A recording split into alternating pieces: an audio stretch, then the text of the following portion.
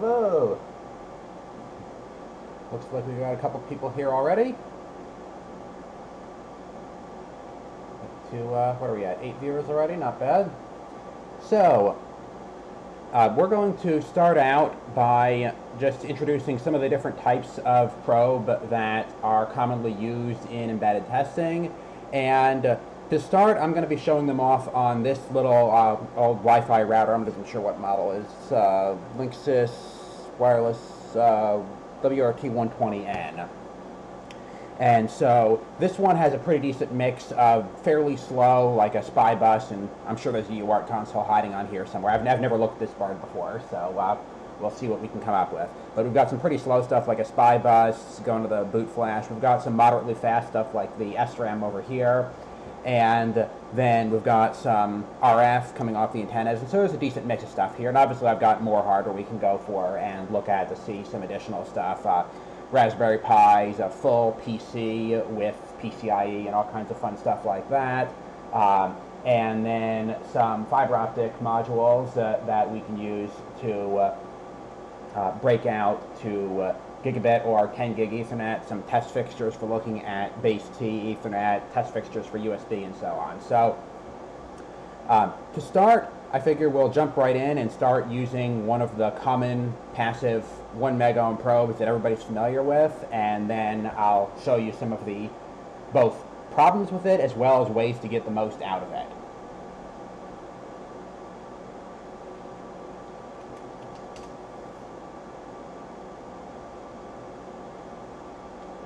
So give me 1 second here, and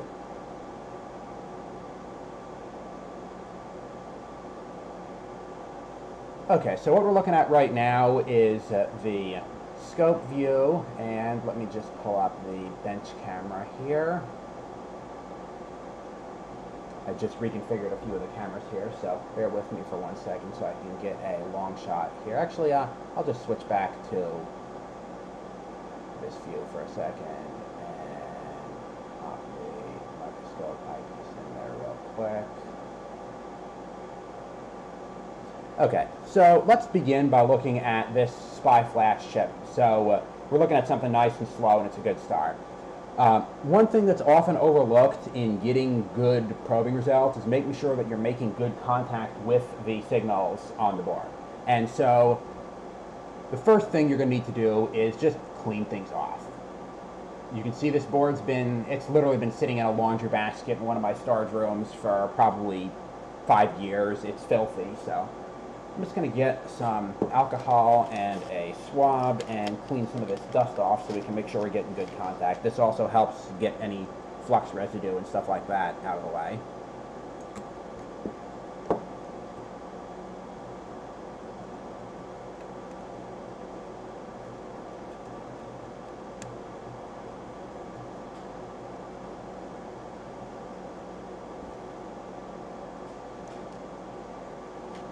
I also know from having very briefly poked at this board with a multimeter that this pad right here that I'm hitting with the tweezers is ground. Okay. All right, there we go. So this pad that I'm hitting with the tweezers right here is ground, and so we can use that as our ground reference. We've also got back here, we've got this little switch that we can use for ground as well. Let me actually see if maybe the other camera will have a better view of this.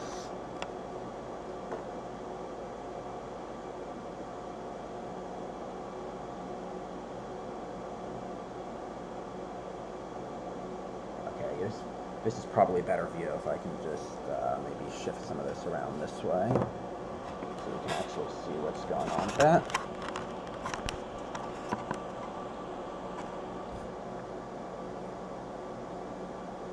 Okay, there we go. That looks like a better view. Alright, so we're going to be looking at this SPI flash chip here. So let me just pull up a data sheet so we know what we're looking at. Okay, I just saw a question from the Peanut Gallery. Yes, I have a literal laundry basket in my storage room upstairs of everything. It's scrap boards from my own designs, random old routers. I think it's probably an old PC in there. There's some kind of a fiber channel switch I picked up at the Hardware Hacking Village at DEF CON, and just random interesting looking hardware. Some of it is operable, some of it's not. I use it whenever I'm like teaching somebody how to solder. It's nice to have a board that I don't care about them ruining, but it has a nice mix of modern and old technology on there. And so yeah, this is pretty much the thing at the top of the pile. I figured half an hour before the stream started, I plugged it in. It looked like it was still booting, and so I figured it would be a good test subject because, you know, we don't have to worry about ruining it. At the same time, it seems alive enough. We can get some interesting stuff off of it. Okay, so anyway, we're going to be looking at this SPI flash. So let's just pull up a data sheet here so we know what we're looking at.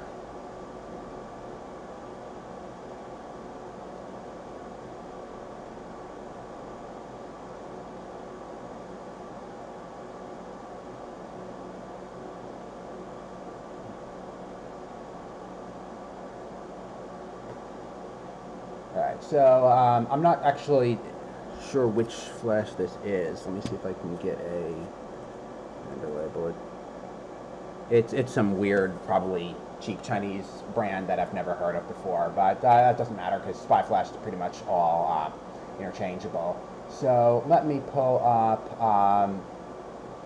we'll say, a WinBond that I use a lot, and they should be drop-in compatible pretty much as far as pinout and so on. It's all JEDEC standard. So here's our pinout. So going back to the microscope view here. So we got our pin 1 marker down there, and so that's going to be chip select. We've got data out, write protect, ground, data in, clock, hold or other I/O, and power. So we'll start by looking at the clock just because that's a nice repetitive signal to show off some of the differences between a couple different probe types.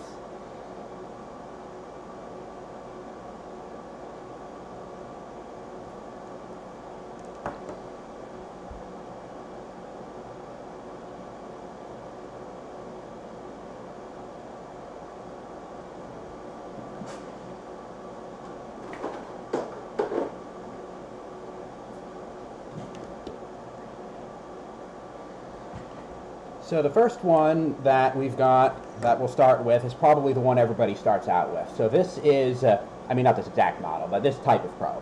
So this particular one is a Teledyne LaCroix PP022. It's a 500 megahertz capacitive divider probe, 10 megohm input resistance, and 10 picofarad capacitance. And right now I've got this one set up with the alligator clip ground lead.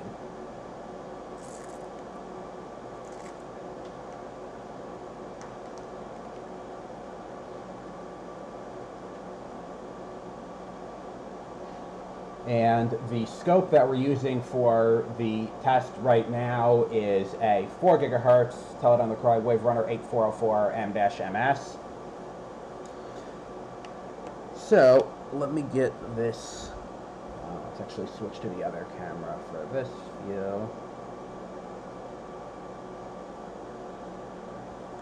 So I'm going to get the ground just on the case of that switch over there. Maybe this will be a bit of a better angle for you to see what's going on. So we've got ground on that. I think it's the reset switch to wipe the config. And I'm just going to freehand hold this probe here on the clock line. Just bump this up so you can see the microscope view.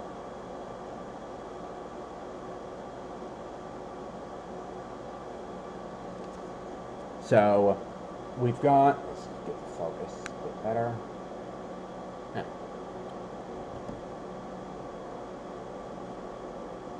Alright, that'll do.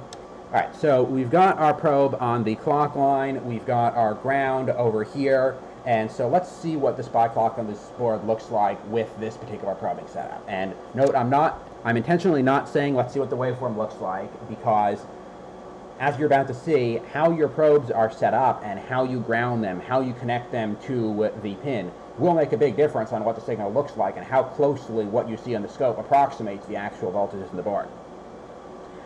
So I'm going to just drop to the scope view here, and hit the power, and let's actually, let me just set up a trigger here for a second. We're going to trigger on channel 2, and we're going to set our level up about like that. So we should see anything that's toggling pretty easily. So now we're going to turn on our 12 volt power. Let's go to normal trigger mode here for a second. Alright, so it looks like we just have a burst of activity during boot or something, and not too much after that.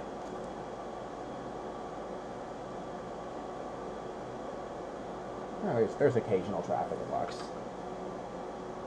So we'll power it off, power it on again.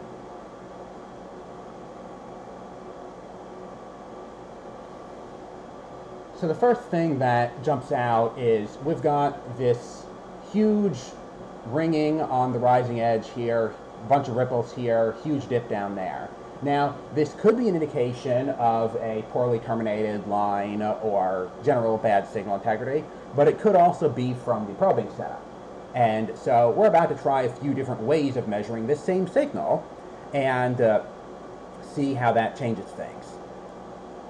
So the very first thing that I'm going to do is just drop back to the long shot here for a second. So right now while I'm doing this, you'll note I'm still holding the probe by hand as we're working, and it's just annoying. It takes up a hand. I only have one hand to go hit buttons on the scope or configure the power supply or something. And that gets annoying pretty quickly, especially if we start looking at 2 or 3 signals at once. Now suddenly you're playing octopus. So there are a couple of different things that we can do in order to get better results without having to hold each probe by hand. So let me just turn off power here for a second.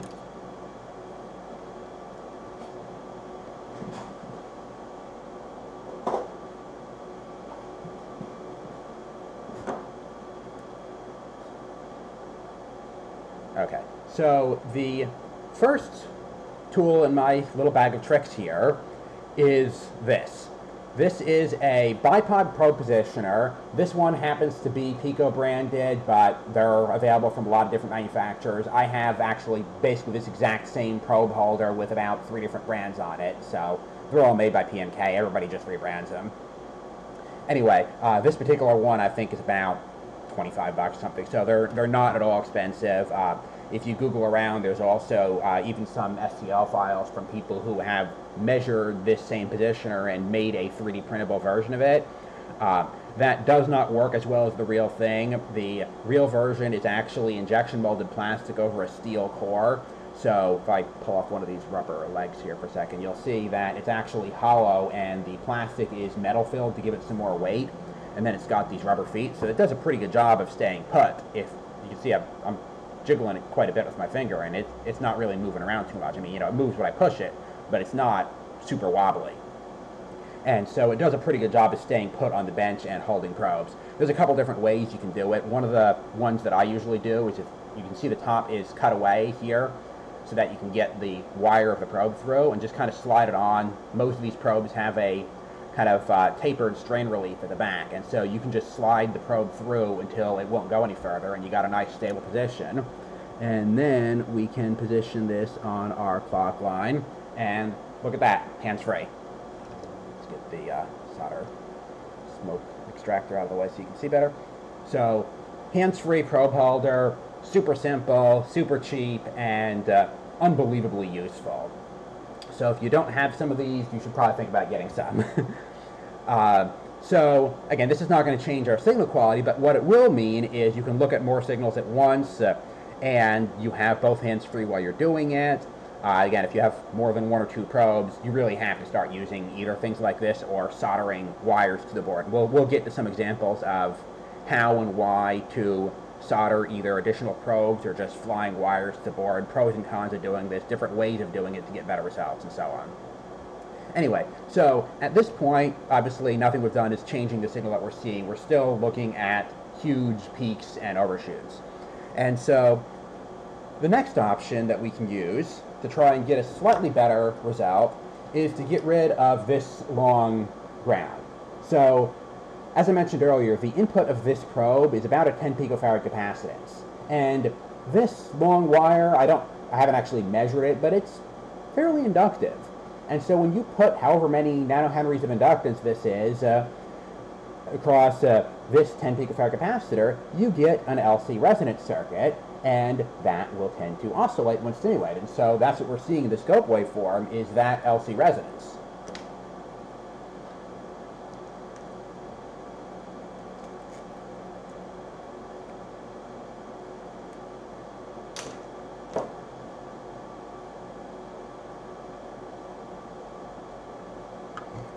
So there's a couple different grounding options that can give you better results. One of the most common that is used all over the place, and I'm sure even on the really cheap scopes, this is available. Let's actually switch to the other camera. It'll probably be easier to see up close here. So this is a spring ground, and a lot of people don't even know what this is for because the manufacturers don't really do a great job of explaining what all of these probe accessories are for. So the spring ground slides over the end. You can see the end of the probe is actually kind of coaxial in appearance. And so the spring ground just slides over that, making sure not to stab your finger in the process. And that gives you a relatively low inductance ground. So now you've got a much closer contact. You get right into the coaxial feed here, and you can get a lot less inductance, which pushes that resonance higher out of band so that it'll have less detrimental effects on your signal. So we're going to go back and put this same probe back on, and now we're going to go look at this exact same signal. Let's just get the spring positioned right. One downside to the spring grounds is it is a little bit more difficult to get them to work with any kind of probe position or something, because you can see, maybe I'll switch to the microscope view, it'll be a little easier to see. So if I'm trying to get this probe needle here, if there's not a ground at exactly that distance, let's make this bigger so you can see. If there's not a ground at exactly this distance from my probe tip, I'm going to have to make contact in the ground first and kind of bend the probe to do that. And again, these probes are designed to do that, but it means you continually have to have force on the needle, or on the spring. You have to be continuously applying force to the probe handpiece in order to maintain it in that sprung position. And so if I try to put a positioner on this probe, and then line it up and try and make contact there, if I let go, you can see it'll spring back. So it's a bit more difficult to try and get. Let's try this again. Maybe if I put the needle on the other side there. Okay, yeah, so you can see this is becoming a bit of a pain to try and make contact on both sides. Let's actually see if maybe I can go to the other side here.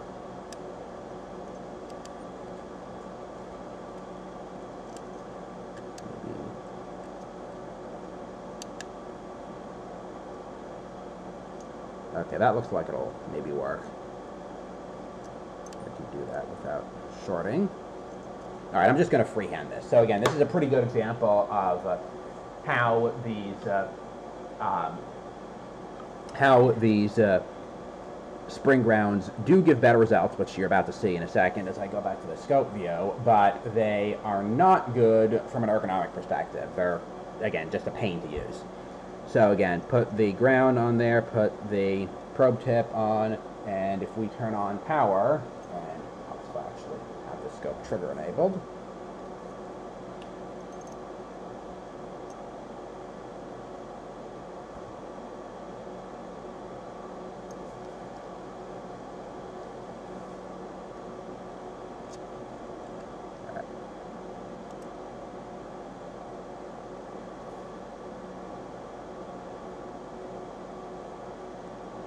So we can see now that we've got a little bit of overshoot, but it's a lot less than we had before.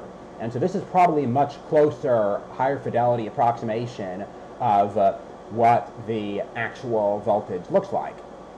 And again, this is the same probe on the same scope, all the same settings. I haven't changed anything except the ground. So if you're only using that long alligator clip ground, and you have a scope with more than about 10 or 20 megahertz of bandwidth, you are not getting the most out of it because your ground is limiting your performance. So let's take a look at a few other grounding accessories for this same probe just to compare.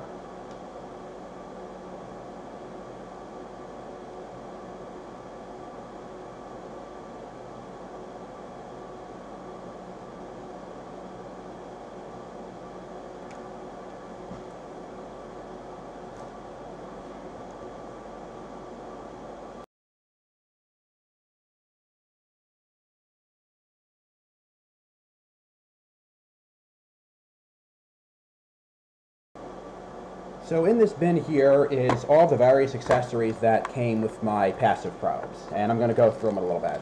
So we've got our color coding ring so we can tell probes apart, some spare probe tip needles. They do wear out over time, and I've never had to replace one, but I can tell, you know, some of them aren't quite as pointy as they used to be. Then we got some more spare tips from a different brand of probe. We've got the little screwdrivers, and actually I'll cover probe compensation a little bit because that's another thing that a lot of people don't seem to be aware of. Then this one is actually from a different type of probe. So this is what some other probe brands use instead of the, it's not focusing right, let me switch to the other camera, you'll see better that way probably.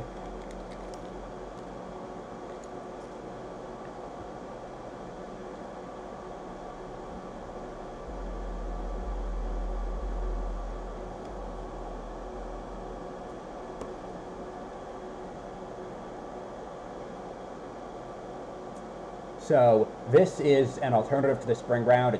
It basically does the same thing. It'll function the same way. You use it the same way.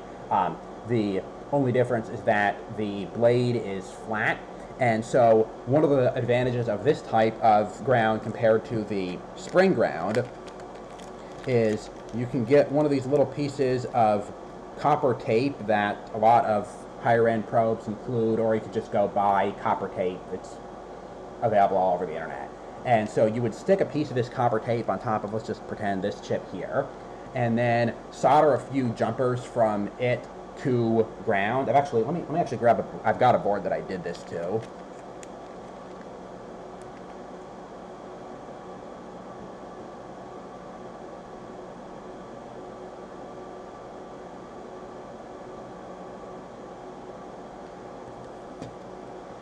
So you can see on this board here, I've got a little bit of copper tape on top of the Ethernet PHY right here. And so if I were to put that blade ground on here, I don't have this board set up to actually demonstrate, but I'll just show you mechanically how the ground attaches and so on.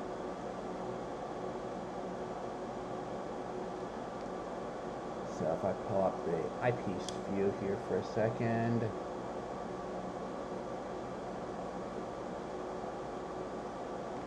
Let's actually just get this.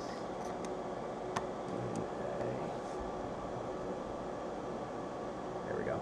Okay, so you can see in this particular case, I've got the top grounded at only one point because I was only probing in that area. You can and probably should ground at multiple points if you're going to be measuring all around the perimeter of the chip and so on. So the basic way that you use this is you stick the probe needle on whatever you're trying to measure, and then the blade goes onto the ground copper on top of the chip. And so this gives you a nice easy way to hit any kind of QFP, QFN type device and get a reasonable ground. Certainly it's way better than the alligator clip. It's not going to be as good as a spring ground right on a V or something like that, but there's trade-offs with all these techniques, and I don't want to come across as saying one probing method or accessory or brand or model or whatever is superior to another in all cases, because there's always trade-offs. Some of them cost more, some of them are easier to hold, some of them are just more convenient to use, some of them have higher bandwidth. And so there are pros and cons to all of these, and what I'm really trying to show here is what various things are good for and what they're not. So again, we can just get up here. In this example, you'd want to flip it over to the other side, and so we could then hit one of these pins here with it. With all of these either spring or blade grounds, you do need to be careful with taller components in the board. So you can see right now, for example, if I'm trying to hit this pin, I am perilously close to the top of that decoupling capacitor, and I'm not sure off the top of my head which end of this is ground, but you could very easily short power to ground this way if you're not careful. So use of any of these bare ground accessories does require a little bit of extra caution. And one thing that I've actually been known to do at times is just get a little piece of Kapton tape and stick it over parts of either circuitry or the ground lead in order to minimize the opportunities for things to short. Anyway, so let me go put this away and we'll continue down our tour of the accessories. Get this board out of the way and go back to the router.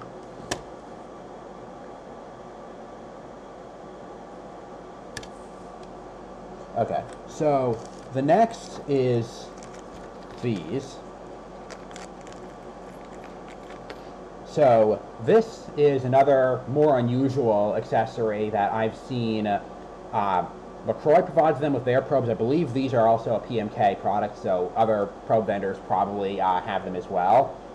And so what this is, on this end, it's a BNC connector. Wow, this is way overexposed.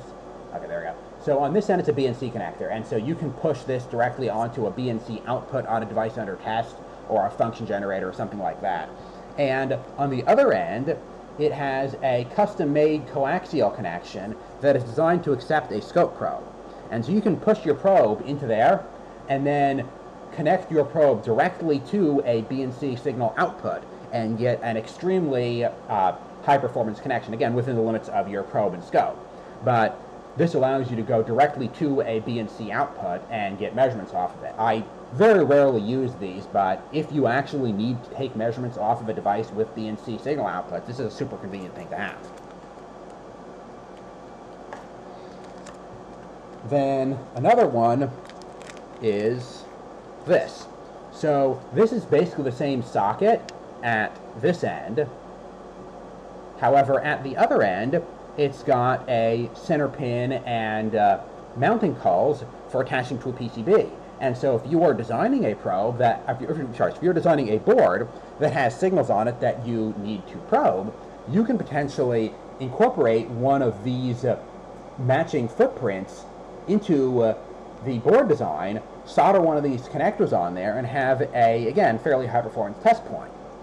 Now again, there are going to be loading effects in the probe. There's going to be this stub coming off of the socket, and so we'll get to some of this a little bit later.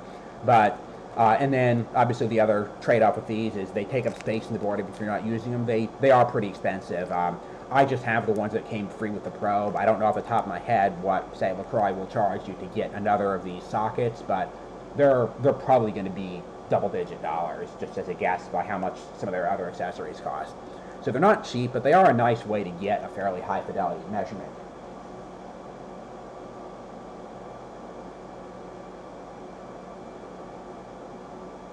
Just looking at the comments here for a second.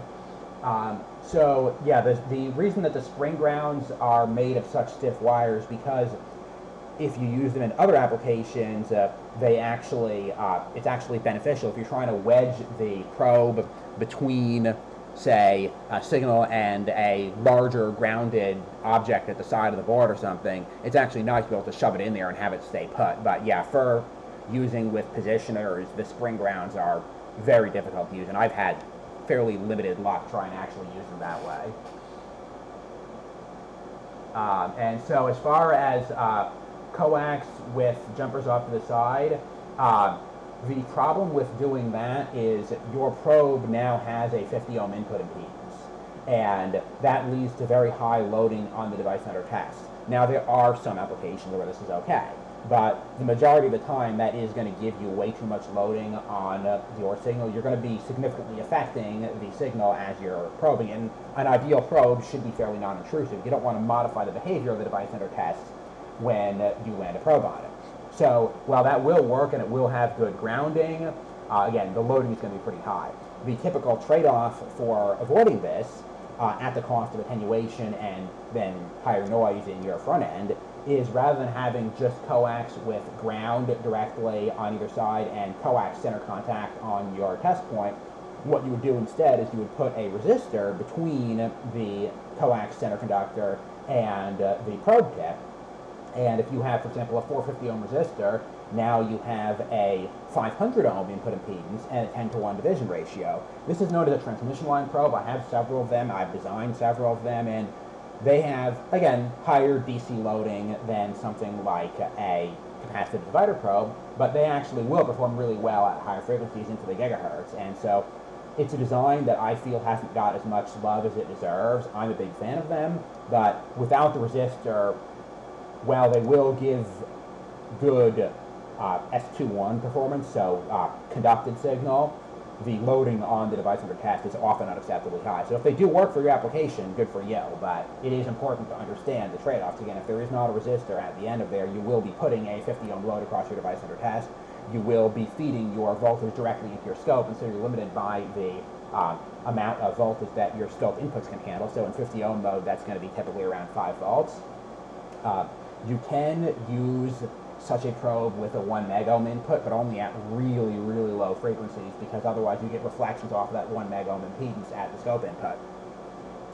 Anyway, so continuing down the list of probe accessories, so again, we've got the compensation screws here, or screwdrivers here, which I'll go over probe compensation momentarily.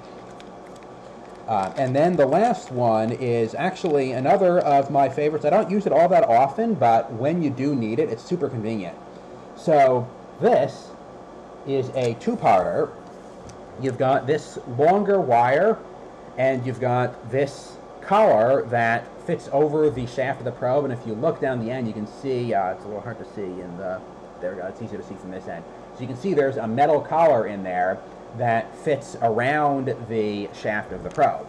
And so the way you use this is you unscrew this shielded piece here, you slide this on, screw that back over to hold it in place. And then this piece fits in over here.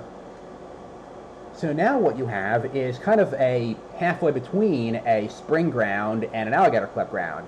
It gives you a lot more range of motion than the alligator clip ground, but you do have more inductance than a spring ground. It is stiff rather than spring. I mean, there's a little bit of bendiness to this piece, but not much.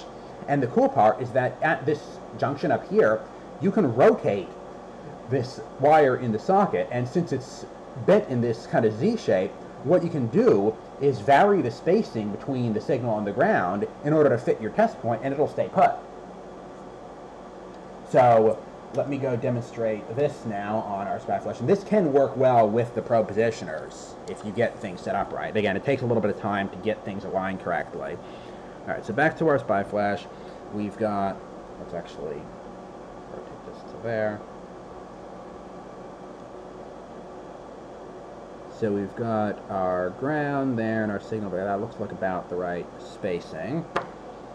So let's see if we can make this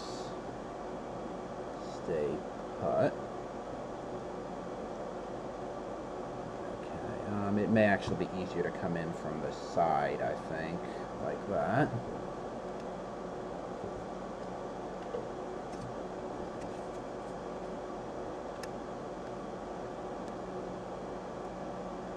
We just rotate this a little bit like that. Now we've got what looks like pretty solid contact between the signal and the ground, and hands-free. So if I go back to the scope view for a second,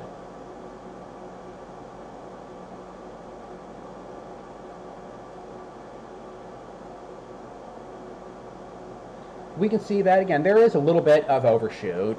It's not nearly as bad as it was with the long alligator clip wire. It's definitely not as nice as it was with the spring ground. So again, it's a midway point where you've got more inductance than the spring ground, less inductance than the alligator clip, and a lot more flexibility on positioning.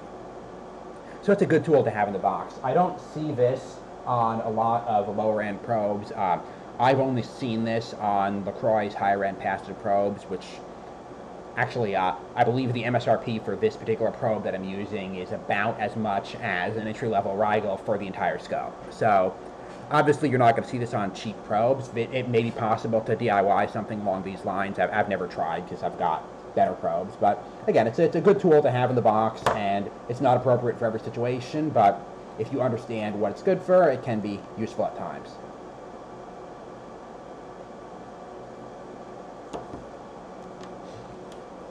So then before we jump into probe compensation, there is, I believe, just one more, actually two more accessories that I wanted to cover.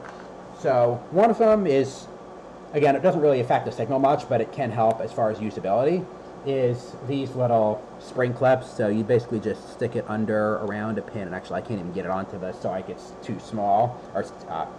So for larger size devices, though, it's nice to be able to just pinch it on and hold things in place. So this is, I wouldn't say it has no place in modern board designs, but it's pretty rare I actually use one of these days, just because they only really work on like dips and large through-hole components and such, but they are hands-free, so if you don't have any of the bipods and your pin on your device under test is large enough to be able to access it, it can get the job done.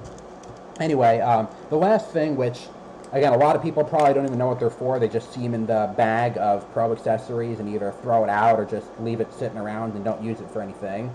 If I can count a few of these out here.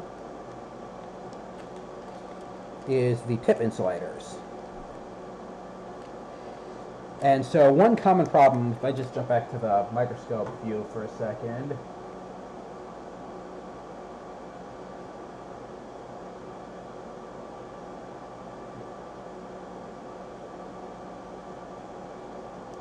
so let's shift focus over to, say, the RAM here. So we can see that we've got some fairly fine pitch stuff. And if you're trying to land a probe on one of these pins, you can see there's not a lot of space. And so if your probe slips a little bit, it's very easy to short from one pin to the adjacent pin. And this is obviously not good. And at best, you'll get garbage data. At worst, you may damage your device under test. And so these insulators are made to prevent this. So we've got a selection of them that, let me see if I can actually, yeah, it'll probably be easier to just show them under the microscope. So we've got a range of them. So we've got this one here that just has a flat opening on the tip. So to use this one, we would just slide this over our probe. Trying to do this without blocking the camera is a little tricky. Slide this over the probe, grab it by the side so we don't stab ourselves with the needle coming out of the end.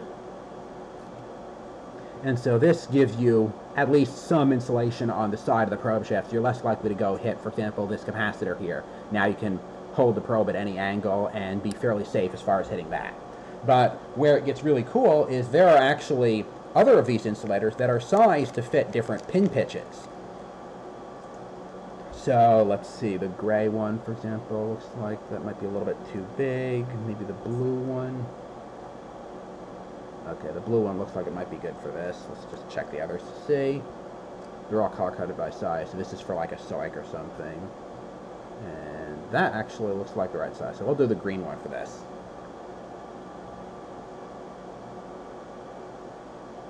And yeah, 0.1 inch headers are about the smallest thing that those big clips are good for.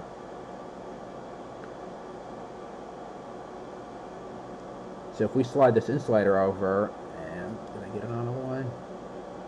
Nope, not quite. There we go. Okay.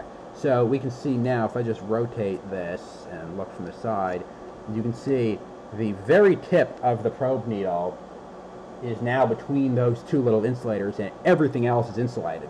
So now we can hold this probe right on that pin, and we've got these little plastic fingers that, number one, prevent the needle from touching any of the adjacent pins and shorting it, and also just kind of help to hold it in place. So for moderately small pitch QFPs and SOICs and things like that, these are really handy. Again, I don't use them all that often, but when you need them, you need them. Same thing here. You can actually use this one. Looks like, yeah, you could make this work on a 1/2 mm QFP.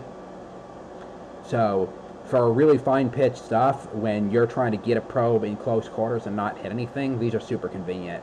I don't know what if, for example, Rigel or any of the other cheaper vendors have these. But the nice thing is probes only come in a few sizes, and so if you have, I think this is a 2.5 millimeter probe, so if you have a 2.5 millimeter probe from any manufacturer, you can go buy just a bag of these grounding accessories and stick them on any other 2.5 millimeter probe. And, I mean, again, a lot of these are made by PMK. They're going to fit pretty much all the probes because PMK OEMs the probes for so many different vendors.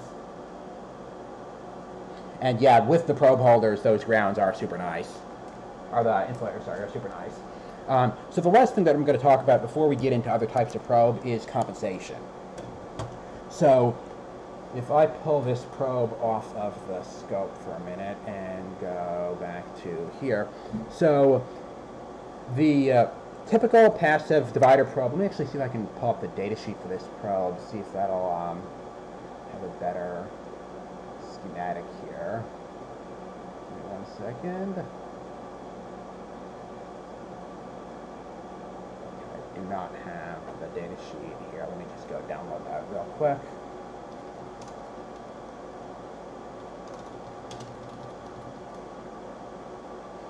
And yes, it may be possible to 3D print them or machine them. I've never attempted it. I don't actually have a 3D printer, so I have to go to Shapeways and pay real money to go get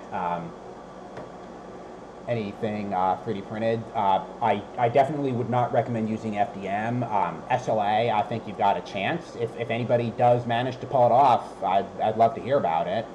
And again, a lot of these accessories, they are massively overpriced. They're basically just pieces of plastic made certain ways. They cost a few cents to produce, and they're expensive just because there's a captive market, and there's 1 or 2 companies that make them, and you have to either buy them or not have it.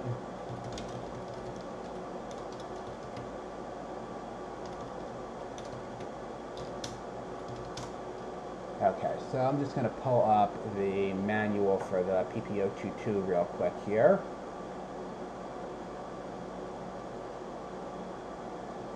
So this is the LaCroix manual for this particular probe that I've been using. And so what I want to show is, okay, so this is another good thing. I wasn't going to talk about probe loading till later, but we can see here that 10 picofarad capacitance on the input, it says 10 megs. That's 10 megohms up to about a kilohertz. You start losing impedance. So at, what's this, about 20 kilohertz, your 10 megohm probe is 1 megohm.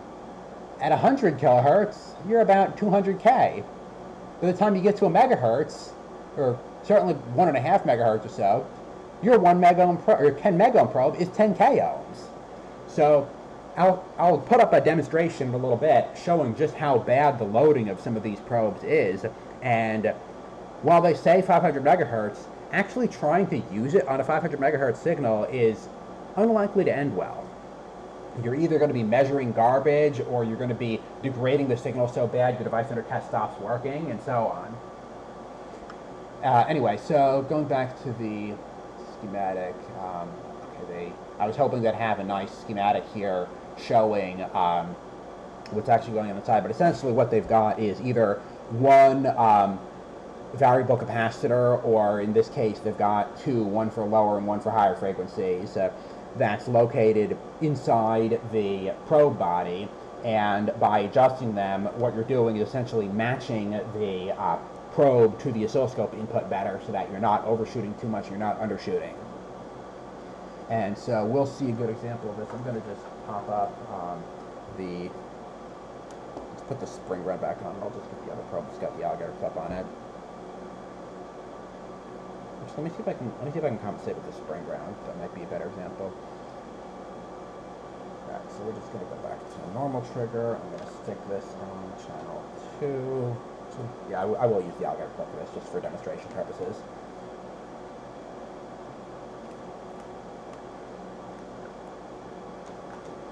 So, alligator clip.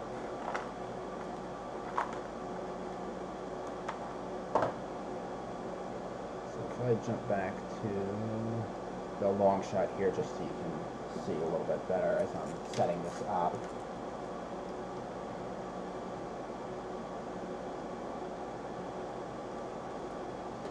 So connect the scope there.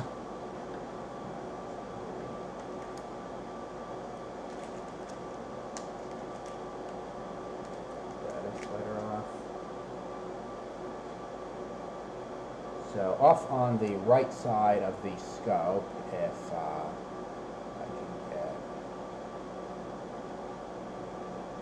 this camera, maybe if I just can't hold it or point it over that way.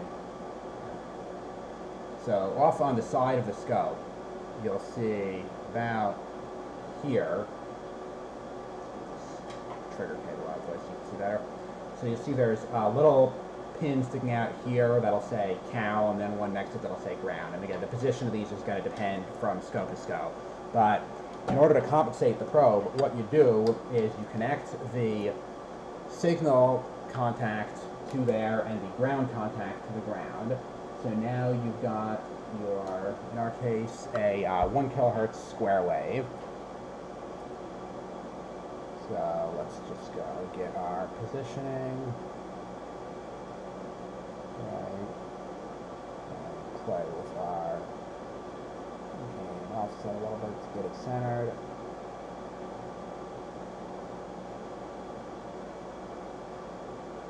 Okay, so this is what the signal looks like coming off the probe as is. I haven't touched any of the compensation. So now I'm just going to take the, actually it's going to be easier if I take the probe off the scope for a second. So I'm just going to take these two little plastic caps off.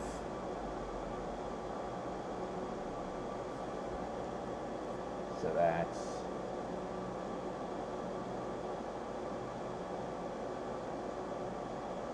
so there's two little plastic caps on here, which are sometimes a little bit tricky to get off. I might have to go tweezer this one.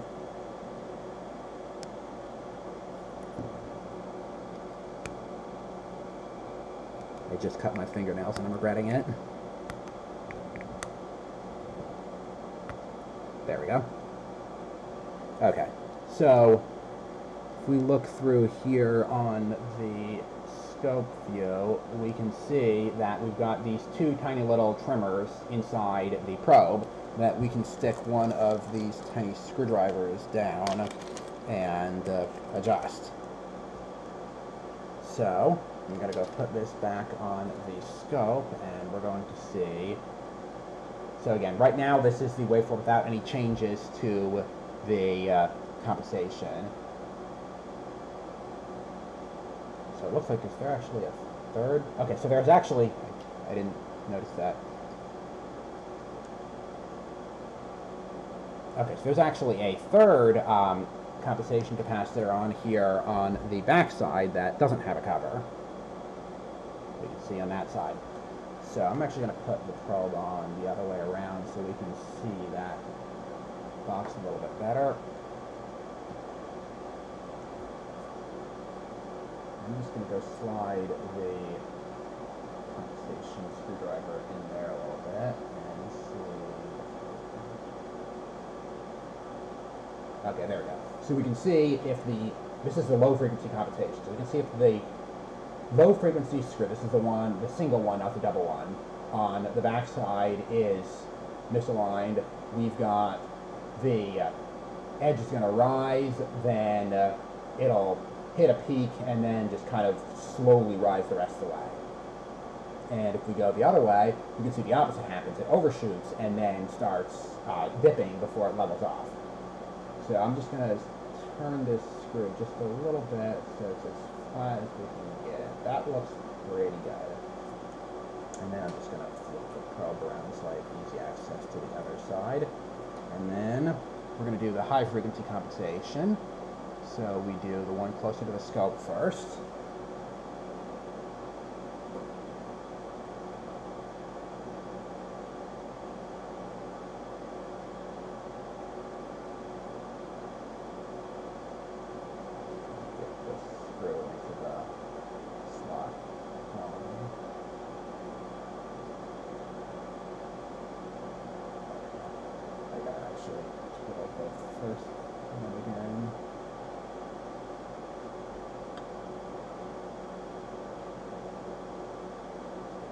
Probably as good as we're going to get on the first one, so we're going to zoom in just a little bit more. I mean, this probe is fairly well compensated as is. I'm just making small adjustments to show the effect.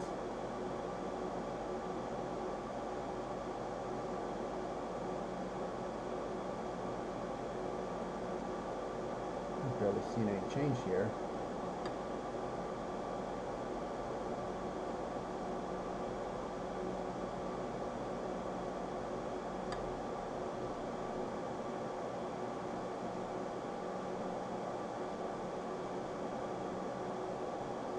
Yeah, I think this is about as good as it's going to get. So we can see there's just a little bit of peaking there, and some of that is just inherent in the probe design. It is difficult to get a completely flat response out of these. Anyway, so I think that's about it for the capacitive divider probe. Let me just put the compensation screws back on there. And actually, let me see if I can get this to compensate just a little bit better with the spring ground, just to show how much of a difference the inductance there will make.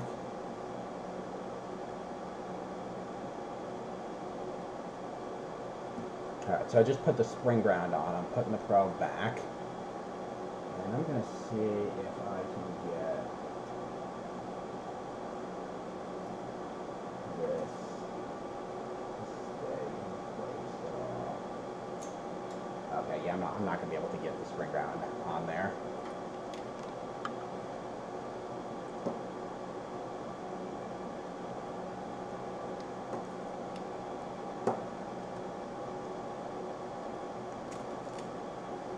And yes, non-inductive screwdrivers are good. As far as 1 megahertz signal, so actually what you can do is, okay, yes, for operators, they do actually suggest a higher frequency. So what I can use is the auxiliary output on the scope for the higher frequency compensation. That might have been my problem. Sorry, I don't actually use these low-speed probes that much. So we can go to...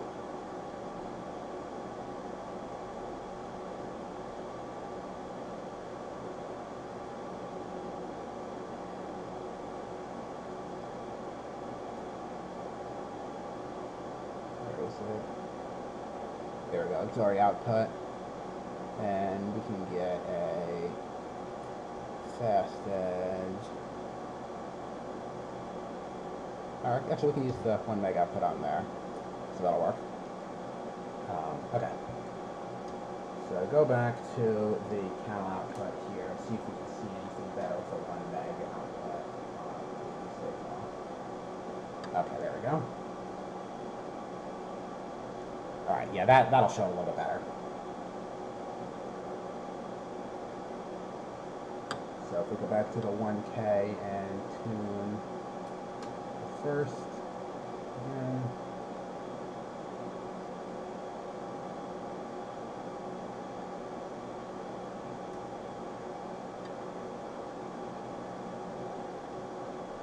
So we flatten that as much as we're going to on the 1K, then switch to the 1 meg.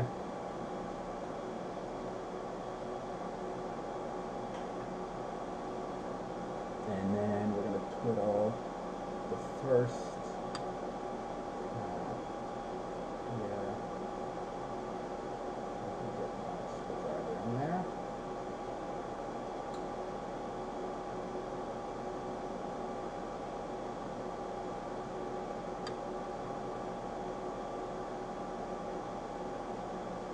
Still isn't looking super great. That's probably still, again, the inductance of the ground lead here. There's not really too many good ways to work around it. I wonder if I use the auxiliary output for the calibration, if I can get a slightly better result.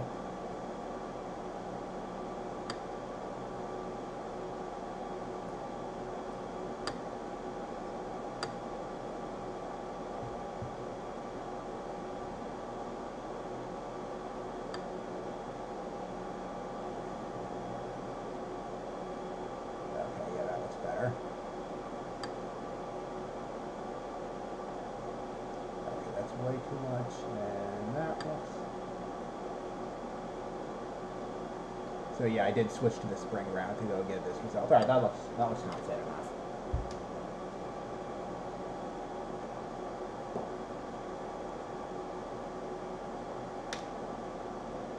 Alright, I'm just going to put this probe away.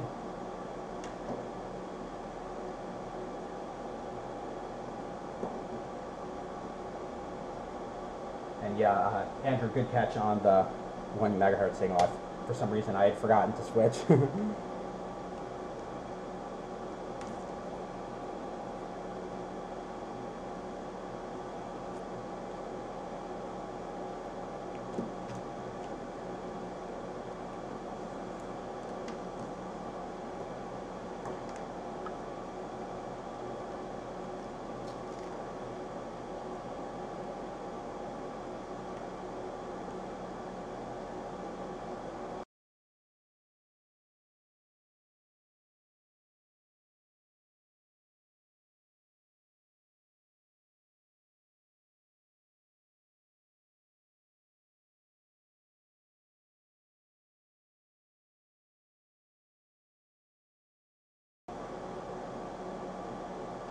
Alright, so I hinted about transmission line probes before, and now is actually probably a good time to introduce them, as long as we're talking about relatively low-cost passive probing options here. So, this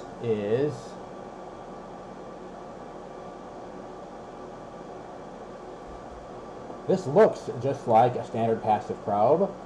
This is a Pico TA061. This is a 1.5 gigahertz passive probe, which has an MSRP around, I think, $330 last time I checked. And so this is a 500 ohm impedance at DC, but it also stays flat-ish. This is one of the lower end transmission line probes. It's not all that great, but you're going to see a big difference in this compared to the capacitive divider probe. And so this one does require the scope have 50 ohm inputs. If you don't have a 50 ohm input in the scope, you'll have to add an external 50 ohm terminator, and this can degrade performance. Anyway, so we've got our alligator clip ground and our probe tip set up just like we did with the 10 meg probe. And what I want you to pay attention to here, if I just pull back a little bit on here, I have no idea what the trigger settings are compared to what we were using before, so I'm just going to jump back to there. So we get our alligator clip ground on there, stick our positioner on, and we're going to land our probe on the clock just like we had before. Also, one other thing that I'm just going to point out here is this particular probe actually has a pogo pin as the tip, so it's a little bit springy, which definitely helps when you're using the positioners as far as it staying put a little bit better. Anyway, let me turn power on here, and okay, so we're getting garbage because I didn't change it to 50 ohm input. So we're going to tell it this is a 50 ohm input with a divide by 10, and jump down to about there.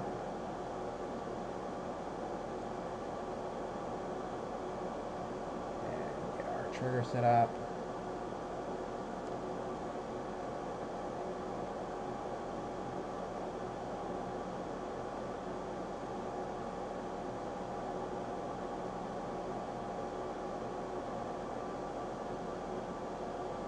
Alright, so the first thing that you'll notice using the transmission line probe, we're still using the long alligator clip ground. So this is a very inductive ground, and we can see there is some ringing on the signal. It's not at all perfect, but it's so much better than it was with the 10 meg probe, and this is because this probe has a 2 picofarad input capacitance instead of 10. And so you get a lot less of that ringing, and the resonant frequency of the probe is shifted a lot higher. Now, 2 picofarads is still pretty high as the transmission line probe goes. I have another one that I believe is 0.3 picofarads, so 300 femtofarads capacitance. But even so, you can see we're getting a fairly high fidelity representation of this signal despite using the long ground lead. So now let's see how much better it gets with the spring ground.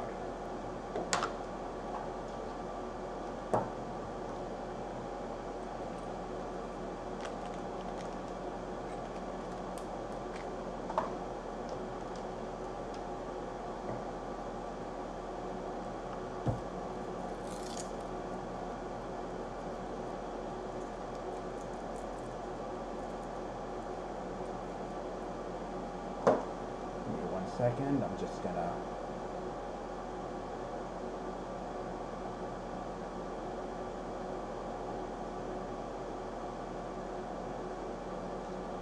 Alright, so we got our spring ground here.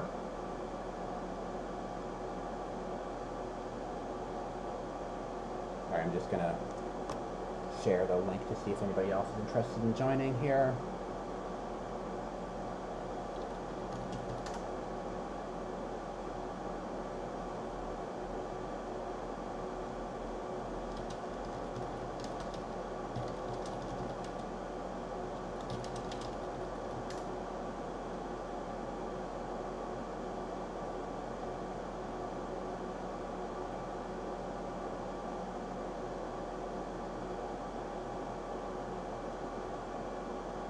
Alright, almost ready.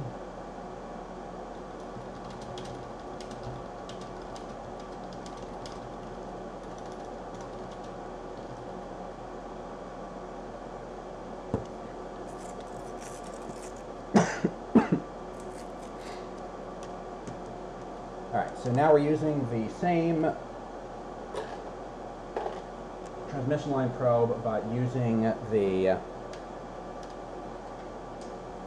spring ground. And I'm going to see if I can get the spring ground to make good contact on here. And jump back to the scope view.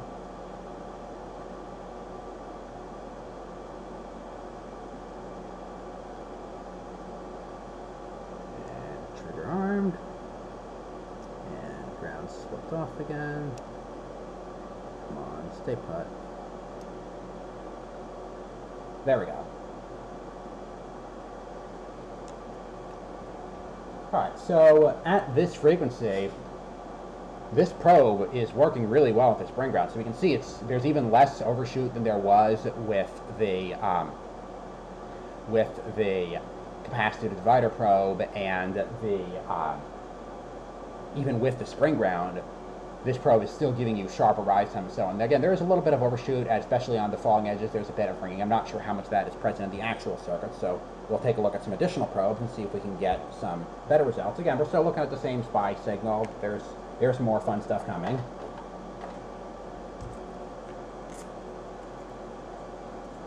These probes are good out to, again, officially it's 1.5 gigahertz. In my experience, it's more like 1.2 that you start to see issues. However, they are not at all flat on the frequency response. These probes do have pretty bad peaking on faster edges. So at about 700 megahertz or so, they're something like 2 dB higher than they should be. And so that leads to a lot more. It actually will magnify existing overshoot in the signals, and it'll make edges look faster than they really are.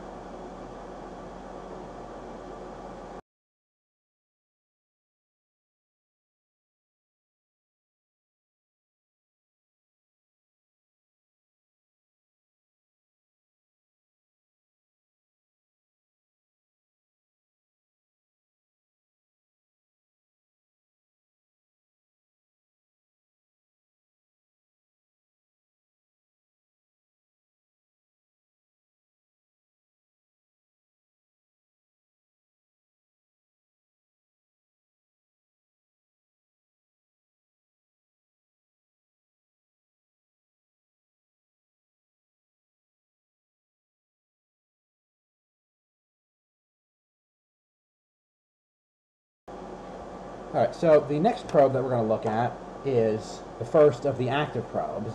So this particular one is a LaCroix ZS1500. It's a 1.5 gigahertz active probe with 1 megohm impedance and 0.9 picofarad input capacitance, compared to the 10 meg and 10 picofarad that we had on the capacitive divider probe. And so this directly translates to the probe having significantly lower loading, and generally better performance, again, much higher bandwidth. This is 3 times the bandwidth of the 500 meg passive probe. However, there are a few downsides. The first one is that active probes in general are going to have a limited operating range. So this one is 20 volts peak to peak maximum before you risk damaging it, because the head of the probe, inside this injection molded plastic body, there's actually some sort of probably a JFET based amplifier, and if you exceed the maximum voltage it'll handle, then you fry the amplifier and your probe is garbage. and they're not really repairable. You know, everything is sealed in, and it's all ASICs anyway, so you basically just have to buy another probe. And considering that MSRP on these is about, I want to say $2,200 for this 1.5 gigahertz probe, you do want to use some caution working with them so that you don't destroy them. And also, this 20 volt range, this is a fairly wide range active probe. This is kind of a fairly general purpose active probe. A lot of the higher speed differential probes have much lower maximum voltages. So the other downside to most active probes, again, there are some exceptions, but most active probes is that they are vendor proprietary. So this one is a LaCroix design. It will not work with any other scope other than LaCroix. And you can see, if I take a look at this interface, we've got the other camera. So you can see we've got this is LaCroix Pro Bus interface. We've got the BNC here, and then on this side, we've got 6 pogo pins that, I don't remember what the pin out is, somebody's reverse engineered it. It's I2C, ground, plus or minus 12 volts, and a presence attack signal, basically. And so this is a LaCroix proprietary standard. You know, all the I2C is basically just an EEPROM, and in some cases there's some DAX or something for trimming and calibration. But all of that info is LaCroix proprietary, and again, it won't work with any other scope. There are some exceptions to this. PMK does make a small number of active probes. This is actually based on a PMK design. So if you go to PMK, or I believe Pico rebrands them as well, you can get this same probe head with a generic BNC body that has a barrel jack on the side to take, I think it's like 12 volts or something, DC power input. And that is a generic active probe that will work with any scope. The only real difference is the ZS1500 has all of the, again, discovery EEPROMs and everything, so the scope will auto-detect it and set the gain correctly and everything. Also, the ZS1500 does have the ability to do hardware offset for looking at signals with a strong DC bias up to, again, no more than 20 volts. Whereas the Tetris 1500, which is the PMK design this is based on, does not have that capability, and so it's limited to, I think, plus or minus 8 volts.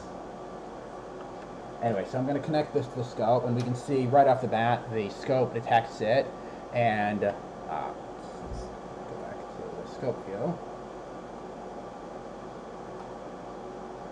Alright, so you can see right now it's showing DC 50 ohms, so if we plug in the probe, it'll change just saying DC coupling, so it knows that we're using an active probe. And if I click on this, it'll actually show we've got ZS1500, serial number, bandwidth, gain, and so on. Some probes do have settings in this page you can tweak. This one doesn't. So going back to the scope view for a minute. This probe, actually, the other camera's probably going to be better for this. So this probe has a couple of different grounding options. The one that I use the most is, they call it the Z ground. It's basically the same thing as that one that I showed for the 1 meg or the 10 meg probe. So it's got a little Z-shaped flexible wire. It's a lot shorter, obviously, because they're targeting higher bandwidth and they want lower inductance. And so you can adjust the spacing of that compared to the tip to get different signal and ground spacing.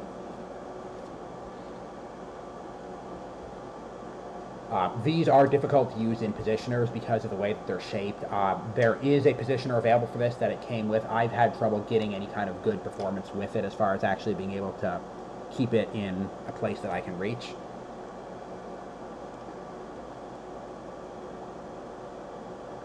So again, get our signal and our ground in place, go back to the scope view.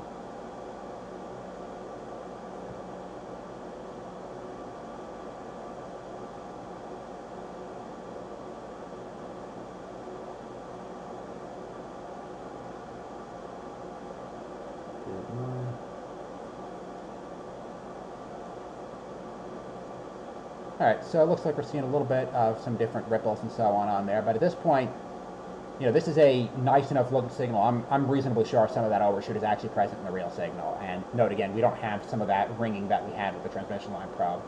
That ringing on the falling edge on some of them, but not others, that's quite interesting. I don't know what's causing that. It would not surprise me if that's present on the actual board. I wonder if that's, let's see.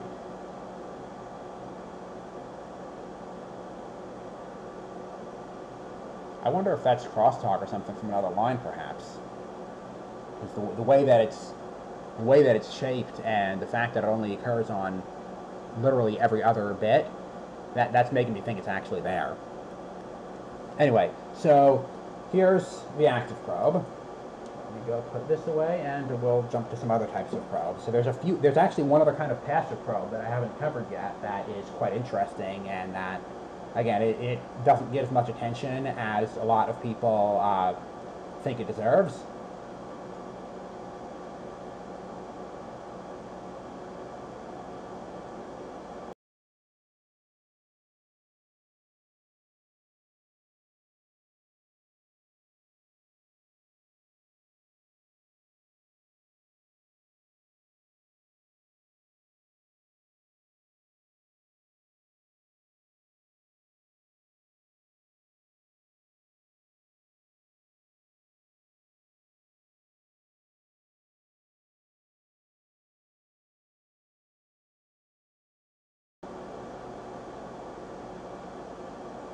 And so what we have here is a near-field electromagnetic field probe. So it's basically an antenna that is designed to pick up signals in the near field rather than the far field. So it's deliberately got a short range. It is meant to couple capacitively or inductively to your device under test. So I'm going to go and just take the dust caps off of these cables here. They come in a couple different sizes. I've got a set of 4 that you can buy on Amazon. I think it's like $200 for the set. It's made by, I think, TechBox is the company name.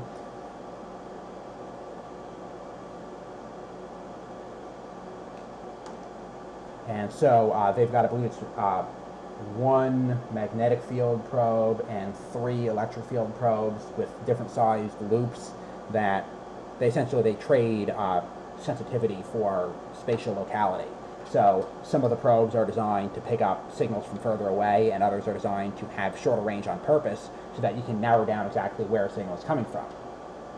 And so these are typically used for EMC compliance testing and so on. So if you have a board that is radiating too much at some frequency and you don't know where you're radiating from, it's nice to be able to just go drag one of these probes over the board and figure out exactly what your unintended or intended antenna is. Alright, so I'm going to power this up. I'm going to jump into the auto trigger mode. Go to 50 ohm, which we're on, 1x, and I'm just going to start holding this probe over the board and wave it around a little bit and see if we can see anything.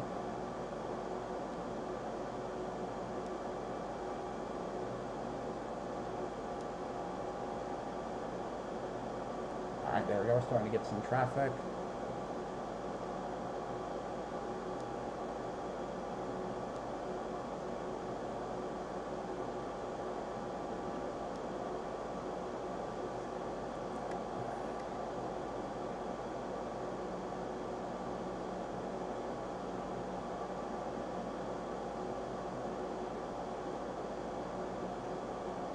So what I'm doing is holding this probe over this metal structure that I'm pretty sure is the Wi-Fi antenna for the board. And so you can see if I move the antenna, antenna away just a little bit, like to say here or something, the scope will stop triggering. And so these are, again, deliberately short-range antennas that are designed for picking up signals at contact to near contact ranges, and allows you to localize the origin of the signal rather than just decoding it. Now, of course, you can actually just look at the signal. So if I go to, turn our scale up a little bit. Let me actually see if I can get this in a positioner just so I don't have to hold it quite so much.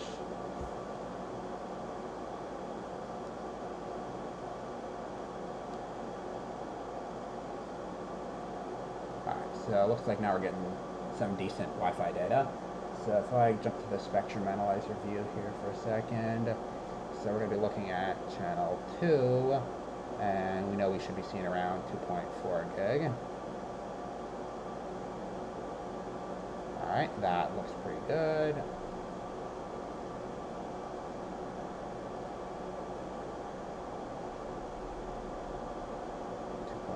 3 is probably what this. I have no idea what frequency, what channel this thing was configured to be on.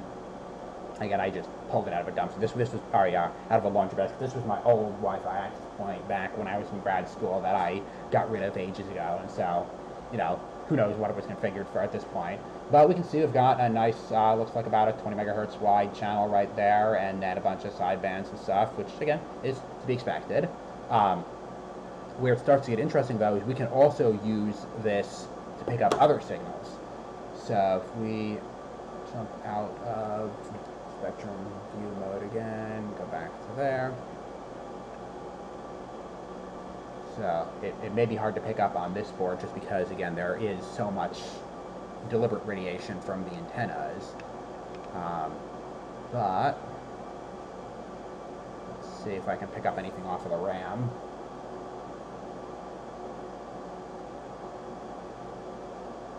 So yeah, we are seeing some things that look like they're probably not from there. Maybe on the CPU we'll see some of that. Alright, so there's Wi-Fi. There's the main sock. I'm actually going to switch to one of the other antennas, see if we can get a slightly shorter range signal, and see if we can pick up leakage from the RAM rather than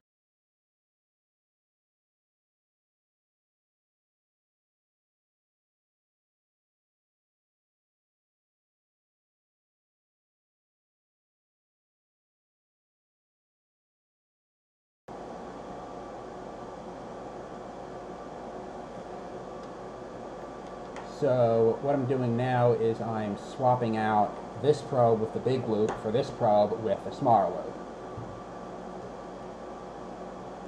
And so that should let us localize to see a little bit closer on, again, the RAM or something like that. Alright, that looks like it's probably... Alright, yeah, we are still picking up Wi-Fi, but... This is a little bit of a pathological case as far as actually having... a strong transmitter in very close proximity to the other things that we're looking at. If we were actually trying to do EMC debug or something, I'd probably configure it to actually stop broadcasting or something like that. But anyway, so we are starting to see some bursts of activity on here. So let's zoom out a little bit and see if we can get... Yeah, that looks like it's probably RAM activity. So I'm going to jump to the spectrum analyzer here and see if we can find something that's not in 2.4 gig. So if we go to 1 gig, ooh, is that what I think it is?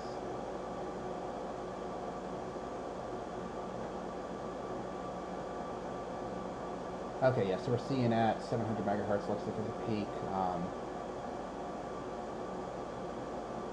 Okay, yeah, I'm pretty sure we're looking at the RAM here. So just to check, turn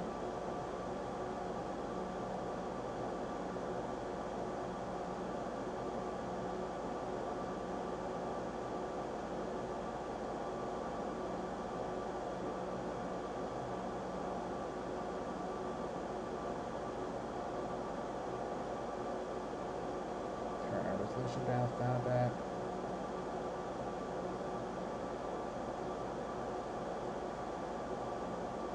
Let's see if we can see something a little bit more around there. So yeah, go to like 700 megahertz. So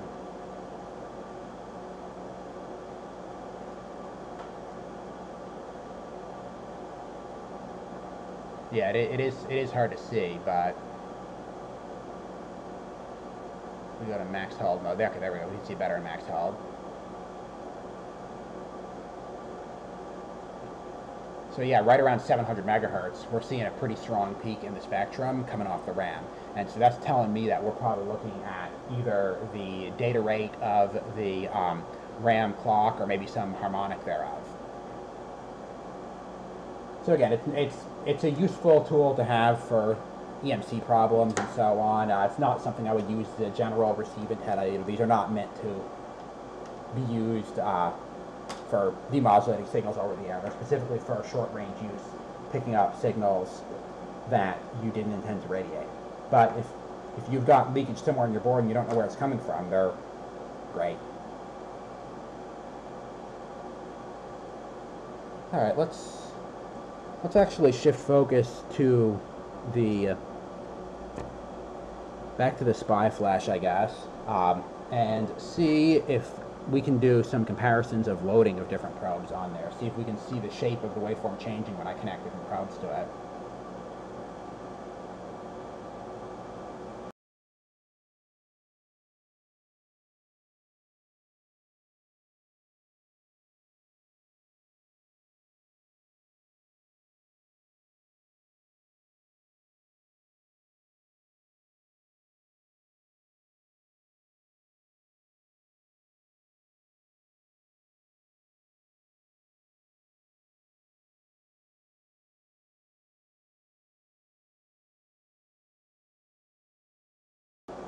As far as frequency domain filtering on the time domain signal, yes, not with the setup that I'm demonstrating right now. So LaCroix does have a DSP filter package available for their scopes. I don't have it installed. It is possible to do in post-processing with GLScope Client, which I'm going to be doing some GLScope Client stuff a little bit later in the day. However, with the LaCroix software and not having the, I think it's the DFP2 option, then no. Okay, so anyway, we're going to be doing more SPI flash analysis, or actually maybe we can shift focus to the RAM, look at some of the higher speed stuff on the RAM. Let me pull up a data sheet for this RAM and see what it is.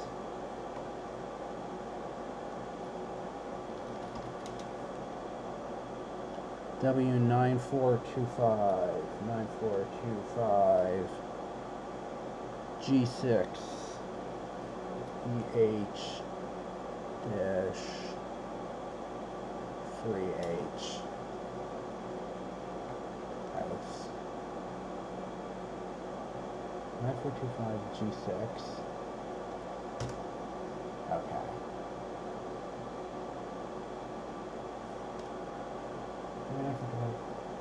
Alright, so yes, so this is a DDR1 RAM, it looks.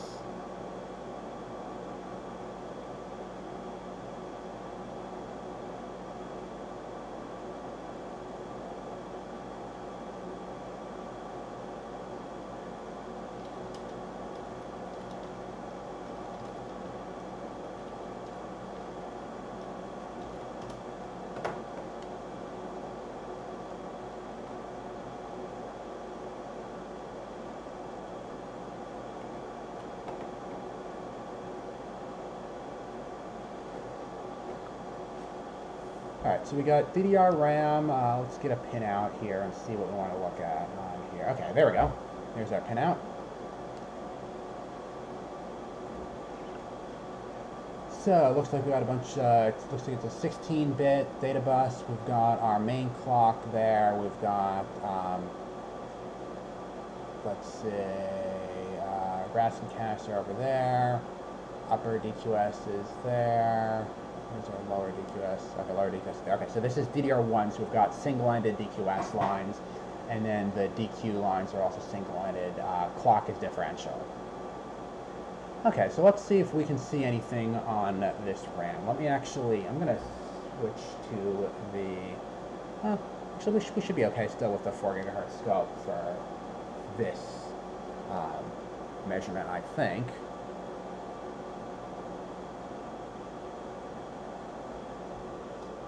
Okay, so we got DQ, so all the DQ pins are connected to, they're next to power, and then the address pins are probably, okay.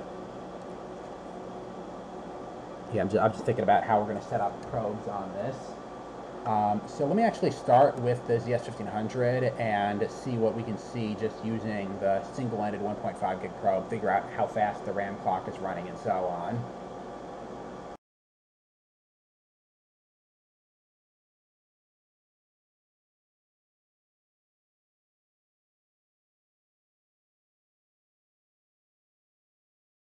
This is actually going to be a good demonstration of some of the different trade-offs of these probes as you get to higher bandwidth. So, let's see what we got. So our clock pin, that's pin 45. Alright, let's figure out where that is.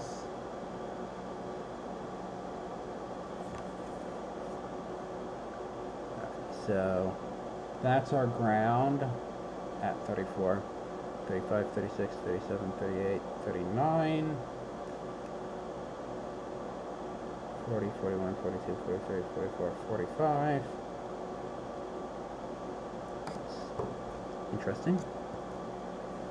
Okay, I'm looking at the wrong side of the chip. All right, let's try that again. So that's 1. So our chip is actually rotated 180 from how the pin diagram is shown. Okay, so that's pin 1. That's VDDQ. Okay, that makes more sense. So diagonally opposite, then that would make this 34, 35, 36, 37, 38, 39, 40. 41, 42, 43 is the no connect. 44 is, wait, 34, 35, 36, 37, 38, 39, 40, 41, 42, 43 is no connect. 44 is clock enable. 45 is clock positive. 46 is clock negative. So it looks like this is our RAM clock, that differential pair coming off there. And so we actually could do a differential measurement on this clock if we wanted to. I'm going to try to do single-ended first. Okay, so that's our clock. Now, when you're looking at a higher density board like this, one of the challenges is going to be finding a ground to use for your signal. So in this case, that pin all the way at the end is the closest ground, and there may be some of these other things may be ground. So I'm actually going to grab a multimeter and find what's grounded around here.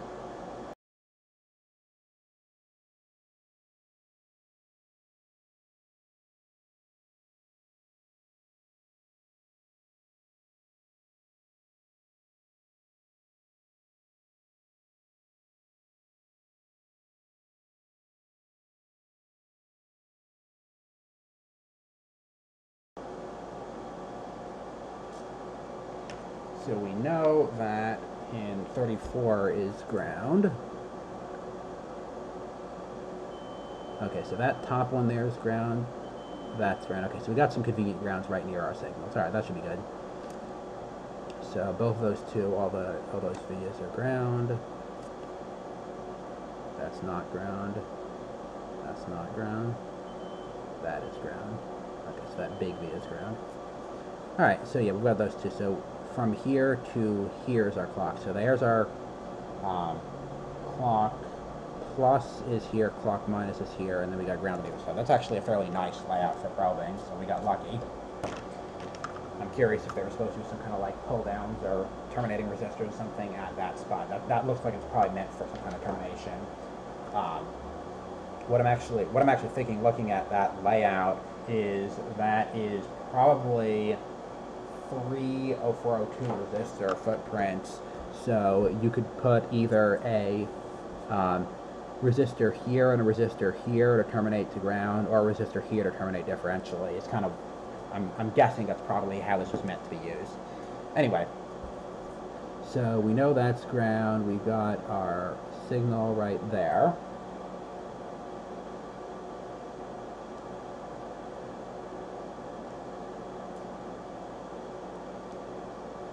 So let's see what we can see on the scope.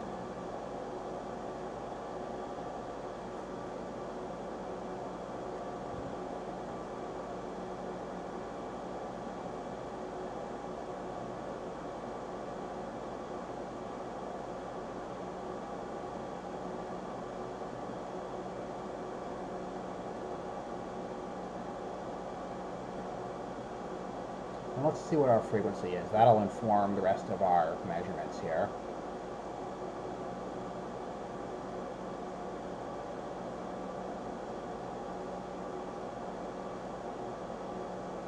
Alright, so we're looking at 175 megahertz-ish, which is lower than I expected. So this is DDR333 that we're looking at here.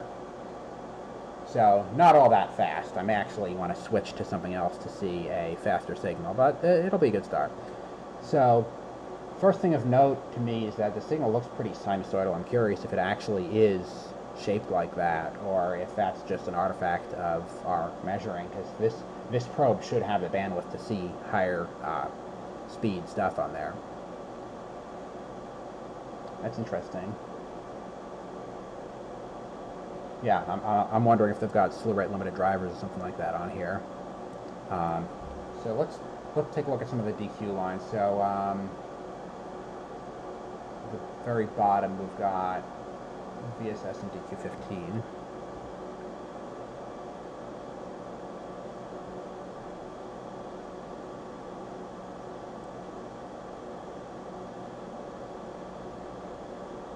Alright, so this is some of the actual RAM data pins. So what we're looking at is, here we go, this is the 15th data bit. So we got here, we're looking at the bottom 2 pins on there. And so we can see that with the, there we go. So we can see that we've got fairly good rising and falling edges on here. It looks fairly smooth. There looks like there's maybe some overshoot on some of them, but it's not too bad. And so this probe is probably adequate for this kind of measurement. Just for comparison's sake, though, I'm going to jump back to the capacitive divider probe, and we'll see what that 500 megahertz probe sees instead.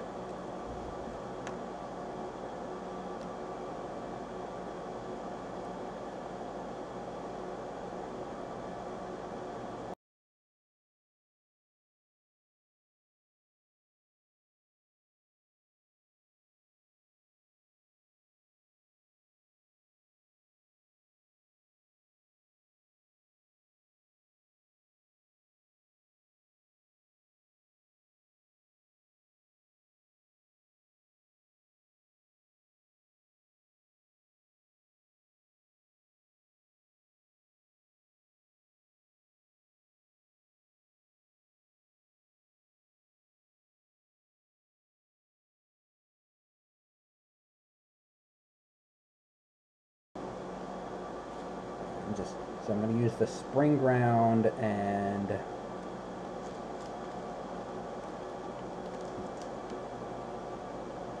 get on there.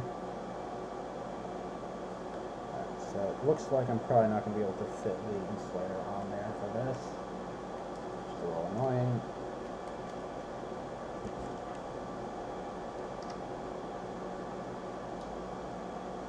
Alright, so again, note that right now we've got fairly clean edges. They don't have a ton of overshoot or ringing or anything like that, and they look to be hitting about, looks like probably about 2.5 volts at the high. So now I'm gonna see, actually that the looks like it should be ground. Let's make sure. 6 down from the end. Yeah, that's VDD. No, like, that's VDDQ. Okay, so that is not a ground. But that one at the end is ground. Okay, so we're going to use that as our ground. I'm actually going to switch to one of the other DQ pins just to be able to get easier. Okay, so, yes, alright, so those are all data pins.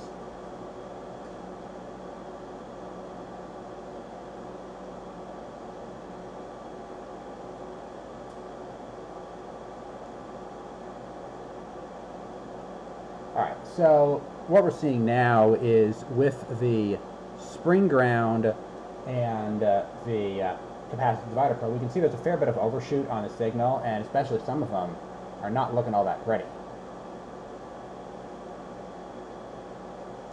In particular, we've got this big dip in the middle of all of the edges. We've got an overshoot and ringing on there. So even with the spring ground, the capacitive divider probe is not really doing wonders for our signal quality. Again, this DDR1 is kind of at the lower speed of where these passive probes stop being that useful.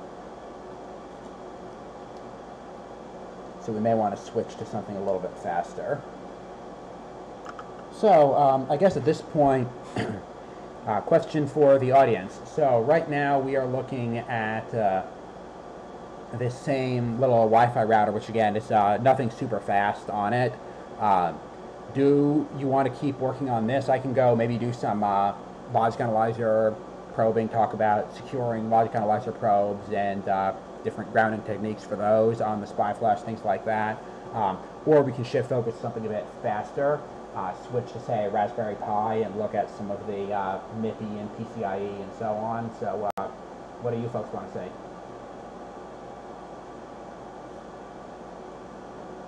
Just leave suggestions in the chat. I'm just going to go and put away these probes I was just working on, and then we'll decide what to do next.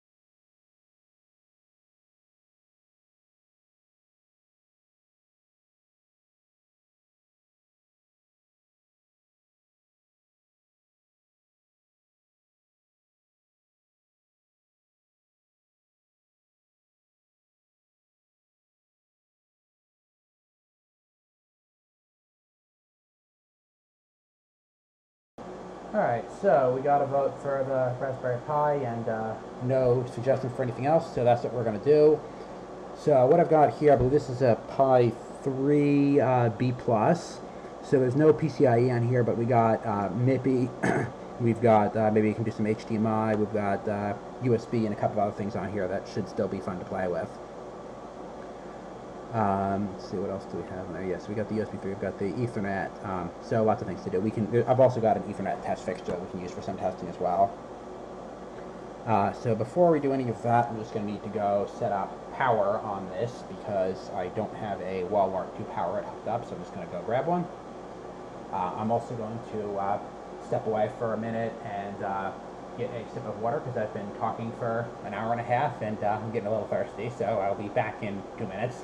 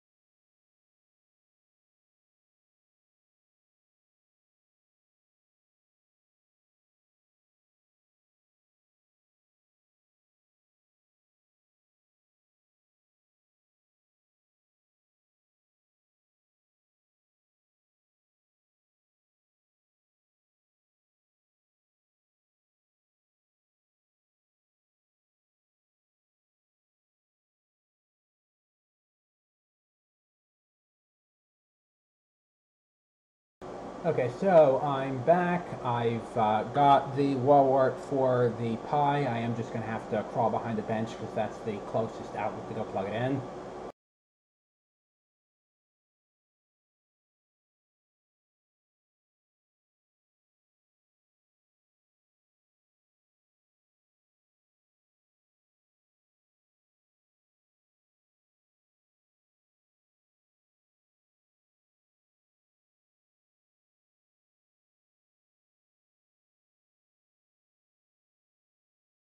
No matter how many power outlets you put in the lab, there's never enough.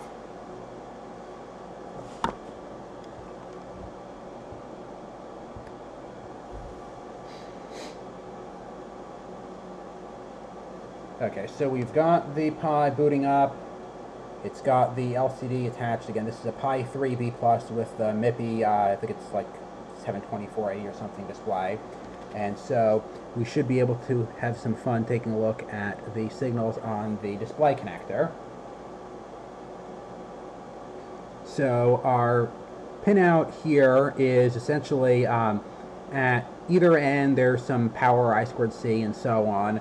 Then we've got our 3 differential pairs here, which I believe is MIPI clock, 1 lane of data, other lane of data, and then there's grounds in between them. So we can do single-ended or differential probing as we see fit on all these signals. So just to start, I'm going to jump back to the 1.5 gig active probe here, and we're just going to take a quick look at these lines and figure out which one's which. It's been a little while since I've poked at any of them, so I just got to make sure I remember which one's clock and which is data and so on. This ground also does not want to stay put for me right now. Let me try the other side.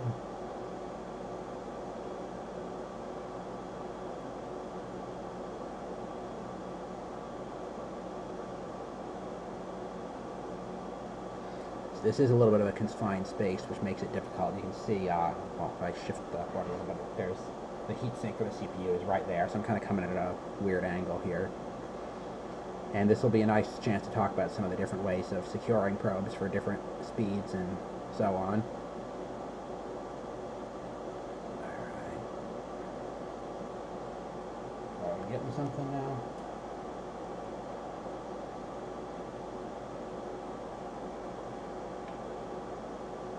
Okay, so that is our MIPI data line, it looks. And I believe that makes... Is this the clock then? Okay, this is our clock. So let's confirm that. So the second pin is our clock. Yep, that's our clock. Alright. So there's a couple of different things that we can do as far as getting signals off of this board. Let's see. So the handheld single-ended probe that we've been using, the ZS1500, is not great for this kind of work because the MIPI is all differential. So both the clock and the data are differential. We can do single-ended measurements of a differential pair. This will work fine as you lose some dynamic range and you get a little bit more noise, but you can do it. However, this handheld probe, you can see it's ergonomically awkward to try and get in there, so I don't think it's going to be the best choice for this. What's good for if you try to do longer-term measurements of a signal, again, especially if it's in an awkward spot and confined and hard to work with, is a differential probe, either a solder-in one or one that's more compatible with positioners. So the first one that I'm going to pull out here for demonstration, I don't think it's going to be the best one to keep on here, is this one. So this is one of LaCroix's wavelength active probes, in particular the D400A AT. So the way that the wavelength system works is they've got 2 modules. There's the probe amplifier and what they call the platform. So this is the platform cable, a WLP bus 2 in this case. This is a Pro bus 2 interface. It connects to the scope with the same active probe connector that this ZS1500 had. It's got a little latch to hold it in place so that it won't come loose and mess up your signal. And then here is the actual differential amplifier module. This particular one is a handheld browser probe, so you can see it's got positive and negative contacts there. It's got a little spot on the side to go connect the ground just to make sure that you don't have common mode offsets between your probe and the rest of the circuit. And so I'm just going to screw this together.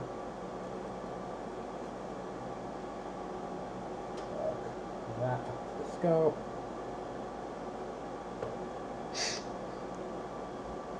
And so there actually are positioners specifically for holding these, so I'm going to go grab one.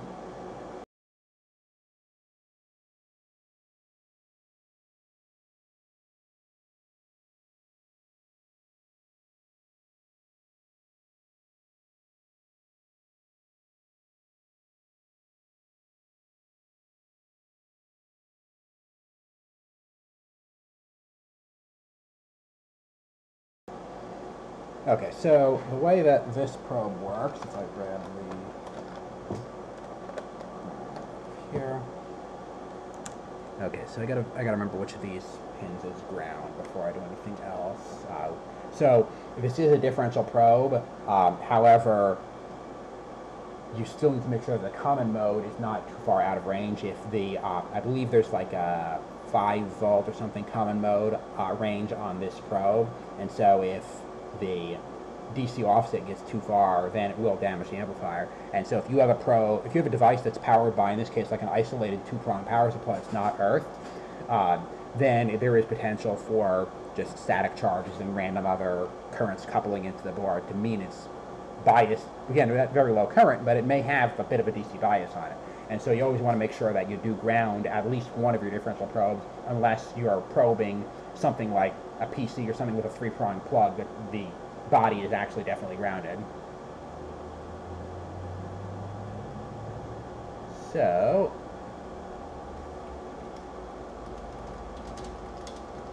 I'm just going to look up the Pi GPIO pin out here for a minute because I don't have that handy for some reason.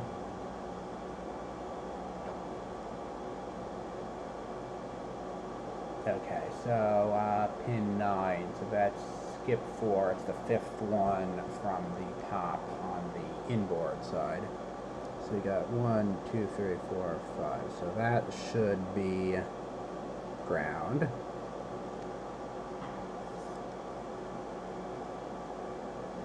Okay, so we're going to take the cap off of the probe so we can actually get the contacts on, stick it in the positioner. You'll notice that the probe body actually, I don't know how well you can see the color in the webcam view, but you can see that the probe body is lit up in pink, so that means that it's on channel 2. The LED will actually change color depending on what channel you're on, so just for demonstration purposes, if I take it off channel 2, you can see it'll turn off. I plug it into channel 3, it should light up blue. Yeah, it flashes green for a second just to indicate that the scope detected it, and then it turns blue to say that it's on channel 3. Alright, so we're going to go back to channel 2 just because that's where we had the other stuff on. So it should turn pink. Alright, so now I can go and connect our ground to the probe. And now we have the fun of trying to actually get this probe on the board, which if I freehanded it should be okay. I don't know if I'll be able to pull it off with the positioner because it has to come in at a pretty steep angle in order to hit the signals. Yeah, even that's going to be tricky. So what I think I'm actually going to do is I think I'm actually going to hit the pins on the, let me just play with the brightness here for a second. So what I think I'm actually going to try to do is I think I'm going to hit the pins on the ribbon cable itself rather than down there, just because, again, try to get in around the heatsink is going to be tricky. So with this particular probe, there's a little slider here that I can adjust in order to change the spacing between the needles. So I'm going to just adjust that until it looks like we're about where we need to be. I'm going to try looking at the clock versus skip.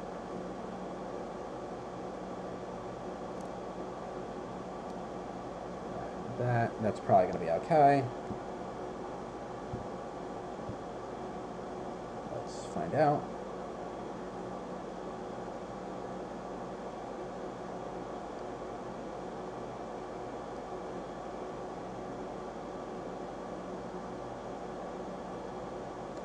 So 1, 2, 3, 4, 1. Alright, so that looks like it should be good.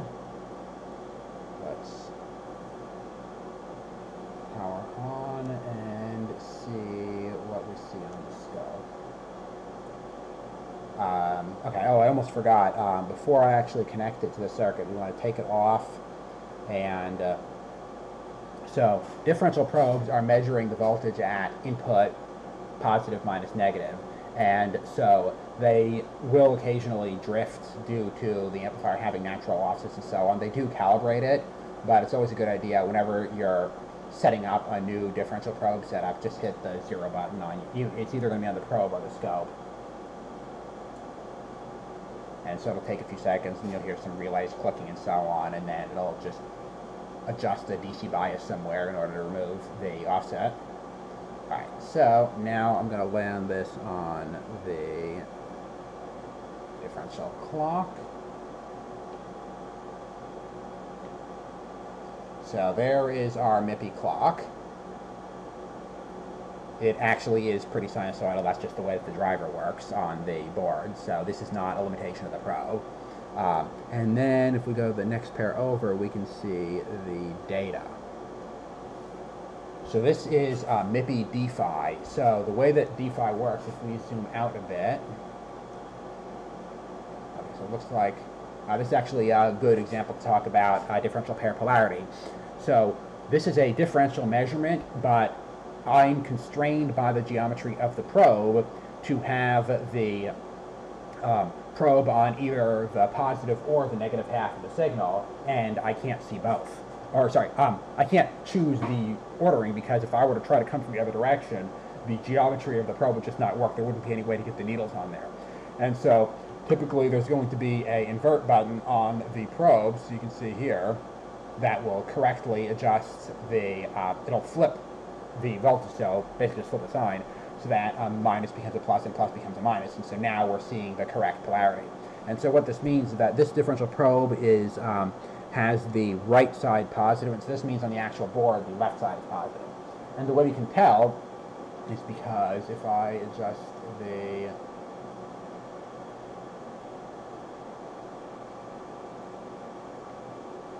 did our probe just slip or something? Oh, a minute, where'd I gotta figure out where our signal just went.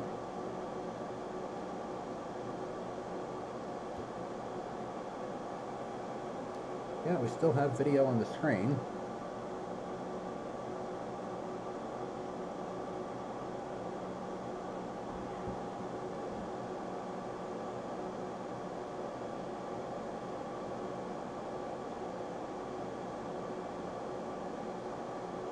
Alright, what just happened here?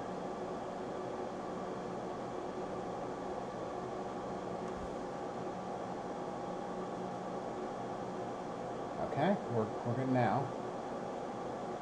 I'm not sure what happened there. Something got jiggled.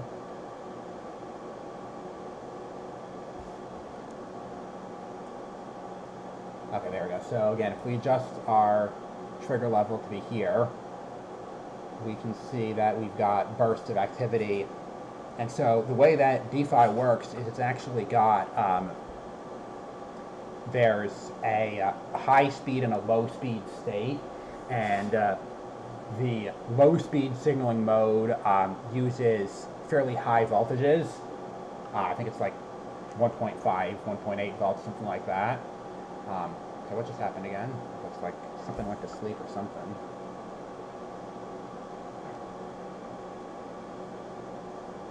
I don't know if it's display power management on the Pi or something is maybe putting it to sleep. That might be what's going on.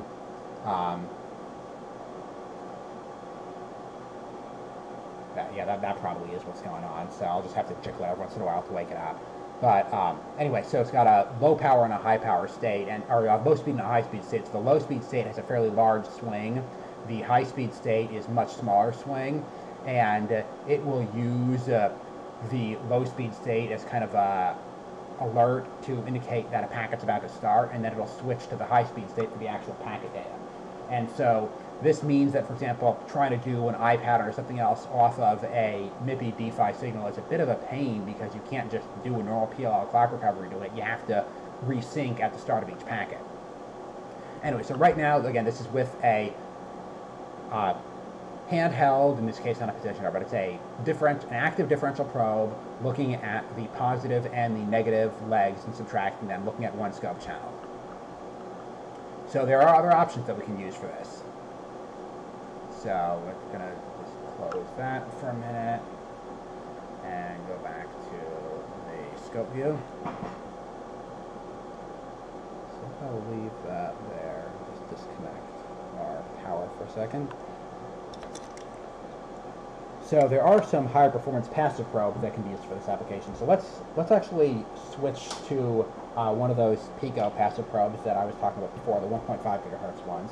See how they perform for this application. I think they're going to start having issues with loading and, well, both loading and peaking at these frequencies, but let's have a look and see.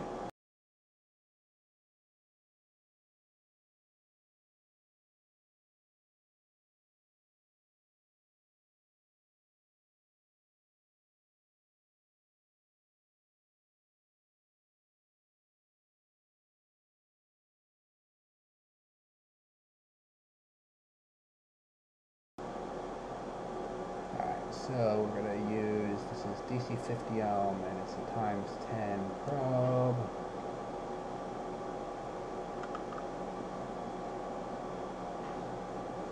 And we're going to turn power on and see if in any way, shape, or form I can get this to stay put.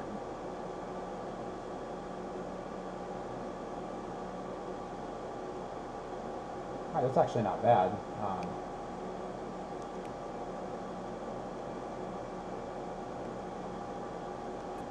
So if we set our trigger level up here,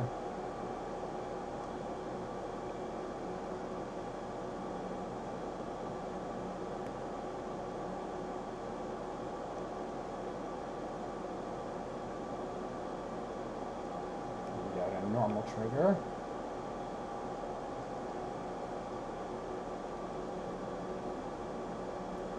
So what we can see is the D-PHY data with, again, this is a 1.5 gigahertz passive probe.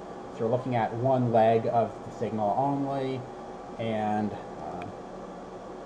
the probe keeps moving around because I'm trying to freehand it here.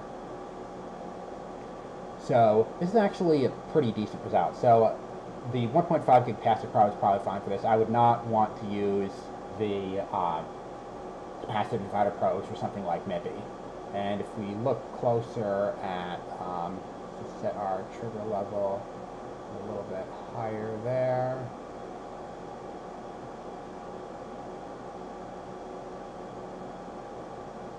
We can see there is a little bit of overshoot, it looks, on the high-speed signal.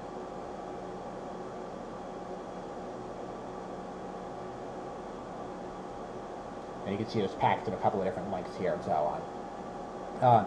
So what I'm actually thinking is probably going to be most effective for this type of application, though, again, because as a minimum, we need to get clock and data off of here, and ideally we'd want to get positive and negative data, but as a minimum, clock and data. And this is a fairly high-speed signal, and we obviously don't want to be trying to freehand stuff on here. The probe positioners that I showed earlier are likely not going to work well in these confined spaces, just because, again, it's awkward angles. So this is where soldering probes come in handy. And so we're going to look at a couple of different soldering probes here.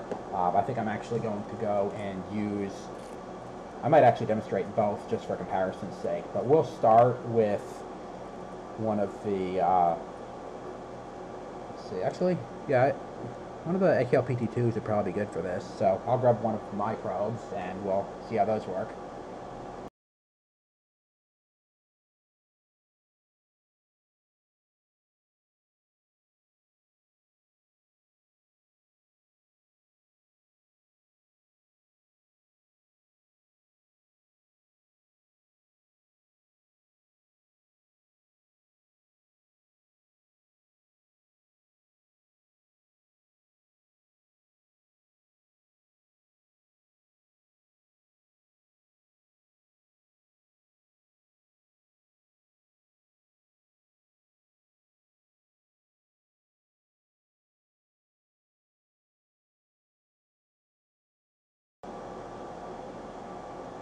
Alright, so this is one of my AKL-PT2 probes. This is the same, schematically, it's the same as that Pico handheld probe we were just talking about. So it's a piece of coax with a resistor at one end and a connector at the other end. And if we go back under the scope, we can see at the tip we've got a string of 0402 resistors. In this case we got 3, and then we got a solder contact for signal and a solder contact for ground at 1mm spacing. And so these are open hardware probes. They are available for sale as well if anybody's interested in an assembled unit. These actually, the ones that I'm demonstrating here, are actually production failures. So these went through my VNA testing and everything else, and they all ended up being just a little bit shy of where they should be. These were like 5.5 gigahertz probes instead of 6 gig probes. Since I'm using the 4 gigahertz scope right now for this part of the demo, it doesn't matter, and it means I'm not putting extra wear and tear on the nicer probes. So that'll work fine. Okay, so we wanted to look at, we'll say, probably, so that was the, I think that's the negative MIPI line actually, but if we flip it, we should be able to look at the positive half, and it is actually just dumb luck, I didn't design it this way, that the pin pitch of this connector on the Pi and the pitch of the AKL-PT2 tip are exactly the same, and so I can just go and stick this tip on here and it'll just fit perfectly. So yeah, I think I want to look at the positive half, which again I'm pretty sure is the left side here. So I'm going to see how that'll work. So what I think I might do is use this for this half, and then I'll have to figure out what I'm going to do to probe the other side. I will also have to work out the logistics of how to hold things. Alright, so that is the negative lead, that's the positive side. So yeah, I guess I'm going to have to invert the probe and do it like this.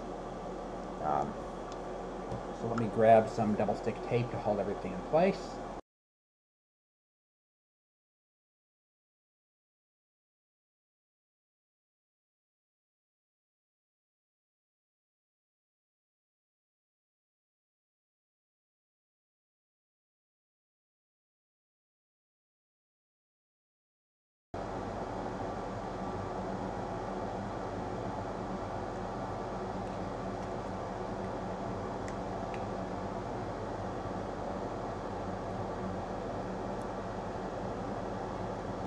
So I'm just putting some double-sided tape on top of a few different spots in the board to hold the probes in place. Anytime you're using a soldering probe, it's very important to make sure that it stays put and doesn't get any kind of force applied to it, because if you put force on it, you're going to, at best, rip it off the board, and at worst, maybe destroy it completely.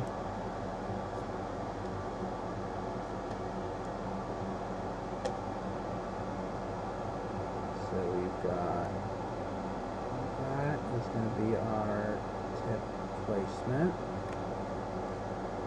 And then I'm going to, it's not quite where I want it. That looks good. And then stick that down. That should stay nicely.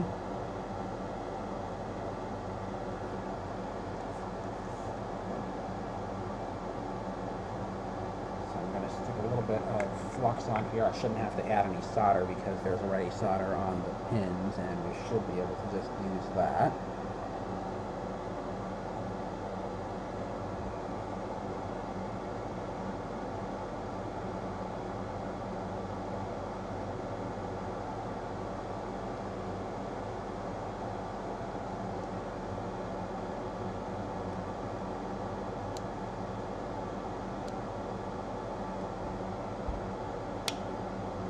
Helps if I turn the soldering iron on first. Just give that a few seconds to warm up.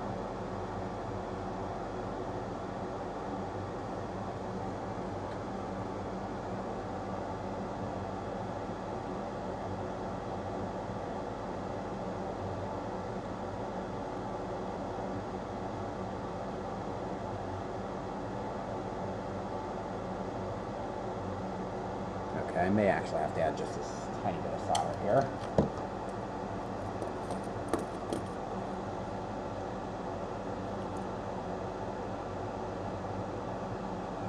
Probably tin my tip is looking a little dirty.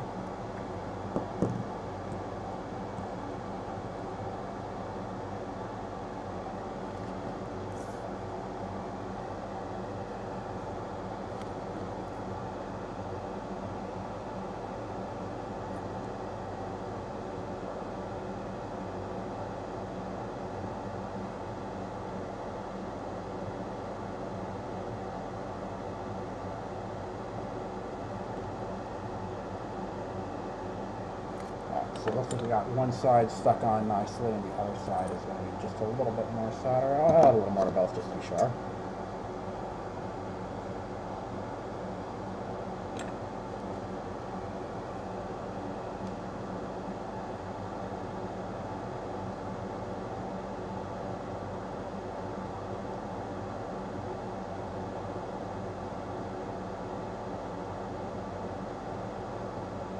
Alright, perfect. So that should be our first probe held in place. Get a little bit of alcohol and clean it off.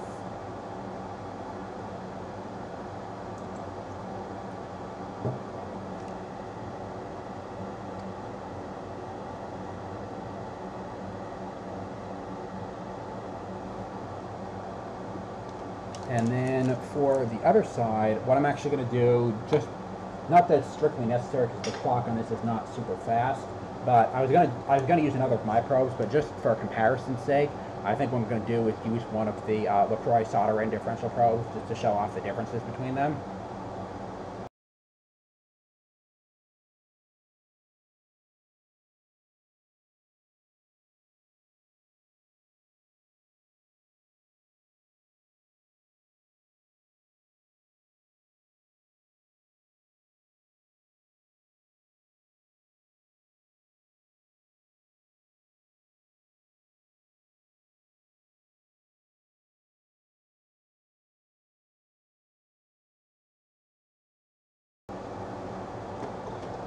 So I've got the platform module and the amplifier. I'm going to go get out and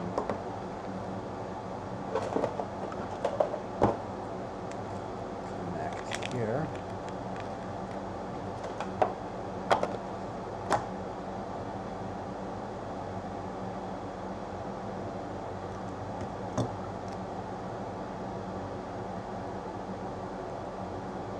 Connect the amplifier module here.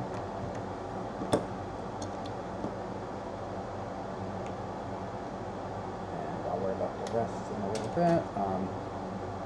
LaCroix has this handy positioner, which you saw used before on the handheld probe. It can also be used to hold the amplifier for the differential probe. Kind of like this. You'll see that a little bit once I get fully set up. I'm still prepping things. Okay, so this over here is the solder-in tip for the differential probes. This one that we're using right now is the LaCroix D420, and this is the solder-in tip for it.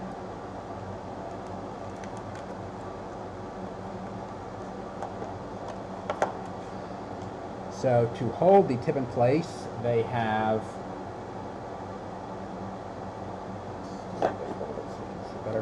So to hold the tip in place, they have this little gooseneck thing that you can bend to position as you see fit. And then this is the actual tip that slides into it. And to hold it to the board, they actually have, these are just like the 3M command strips that you hang stuff on the wall. You can actually even see the 3M logo on it if you don't see the light. But yeah, they appear to be custom cut. I don't think this is a size that 3M sells off the shelf to consumers. So LaCroix probably either got them custom made or just made some kind of a jig to cut them out of the bigger strips. I've actually been thinking of doing something like that just because you can buy more of these from LaCroix, but it's stupidly expensive. It's like 40 bucks something for a 10-pack of these and a 10-pack of slightly different, stickier ones. So yeah, I'll probably end up making my own at some point. Anyway, so I'm going to go stick this tape onto there. and I gotta find a good position to attach the probe to the board. So I'm gonna attach the probe to the holder first and kind of figure out where I'm gonna put it.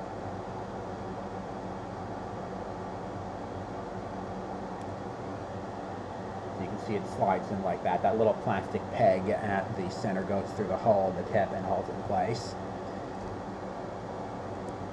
So we're going to be looking at the clock pair on here.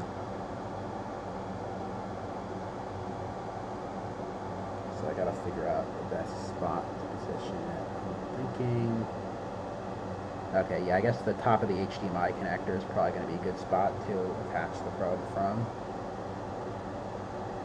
Yeah, that'll work. And again, if you'll note, I'm doing the same thing that I did on my probe, which is I come up with the position and I attach the probe to the board mechanically before I solder it. You don't ever want to be putting force on the solder joints, again, to avoid damage to either the board or the probe. This tip, not the amplifier, the tip alone, LaCroix sells for like 800 bucks. So anytime you're working with a differential probe, be very cognizant of what you're doing and think carefully, plan several steps ahead as far as how you're actually going to position stuff.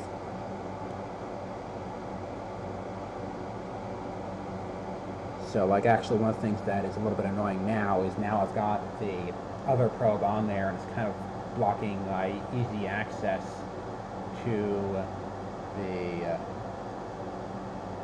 connector, so I got to figure out where I'm going to put the soldering iron to actually solder this. So that might be a little bit of a challenge.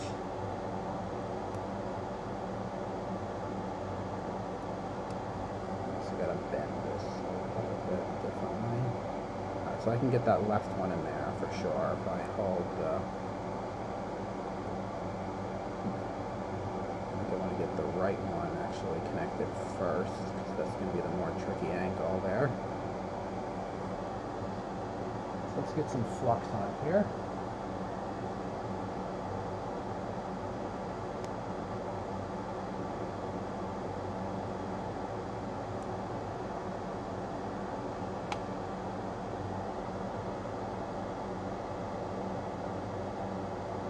I'm gonna have to, this is gonna be a little bit of a tricky angle here.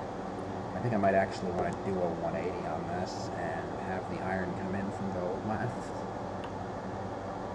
Maybe.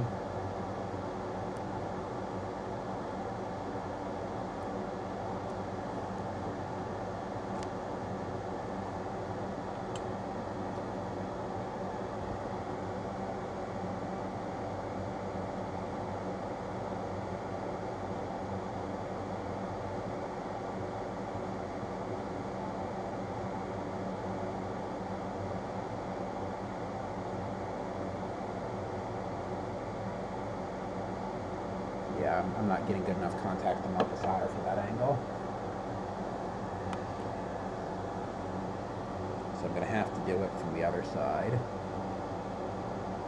And then I guess I'm going to want to do this one first, probably.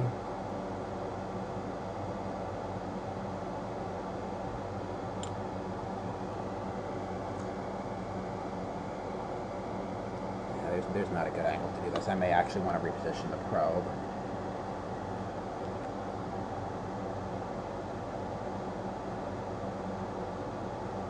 That looks like it'll work. I'll hold it like that.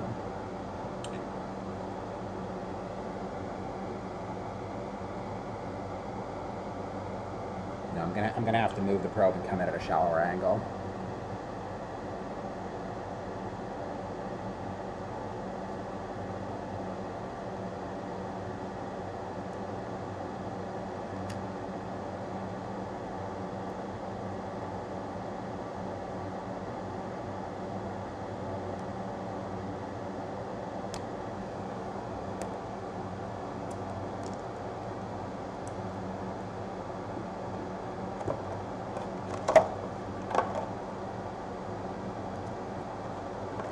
So let's think about where else I could attach this probe if I can't do it from there. If I come in, like, okay, so the Ethernet connector is too far back. Maybe the audio connector could work. Okay, yeah, that looks like a much better angle as far as being able to actually solder it. I'm a little concerned about how well it'll stick because the audio connector is not a lot of surface area to attach to, but we'll see how that works.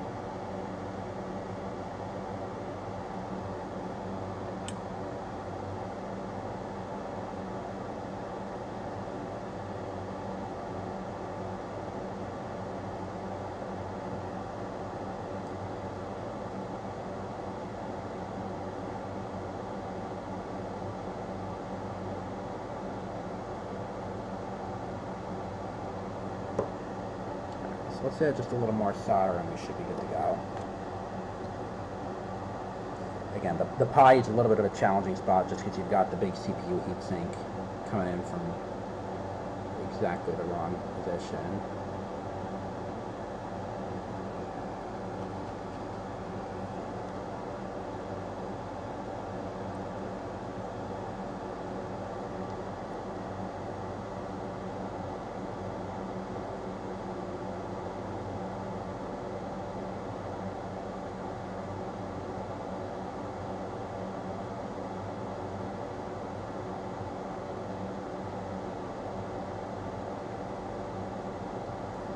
A little more solder on that one. We should, fingers crossed, have good contact at that point. Alright, that looks good. So let's just go clean some of that debris off of there. Get all the flux out of the way, and we can try and actually get some signals off.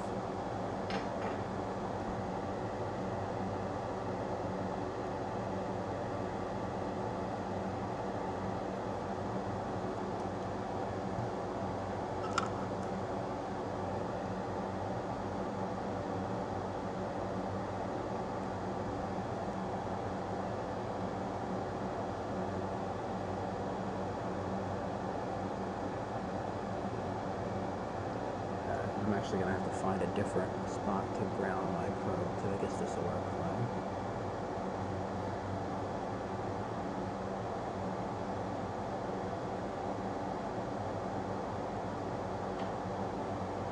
Alright, so now we got to work out the actual positioning of all the amplifier modules and cables to do this. So we've got the amplifier module, which is going to have to come in from like here, and then that's got to connect. Actually, you know, we don't need the ground clip because we'll be grounding the differential probe through the coax from the solder in the AKLPD2. Okay, so now we just need coax from here, 50 ohm SMA cable from here to the scope.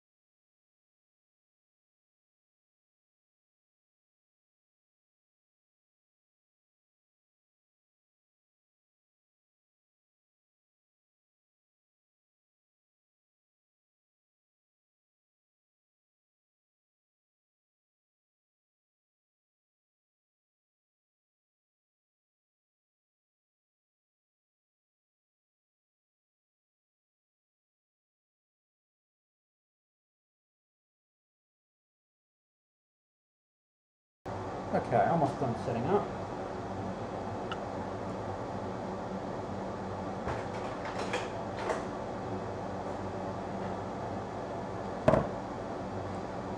So now we've got the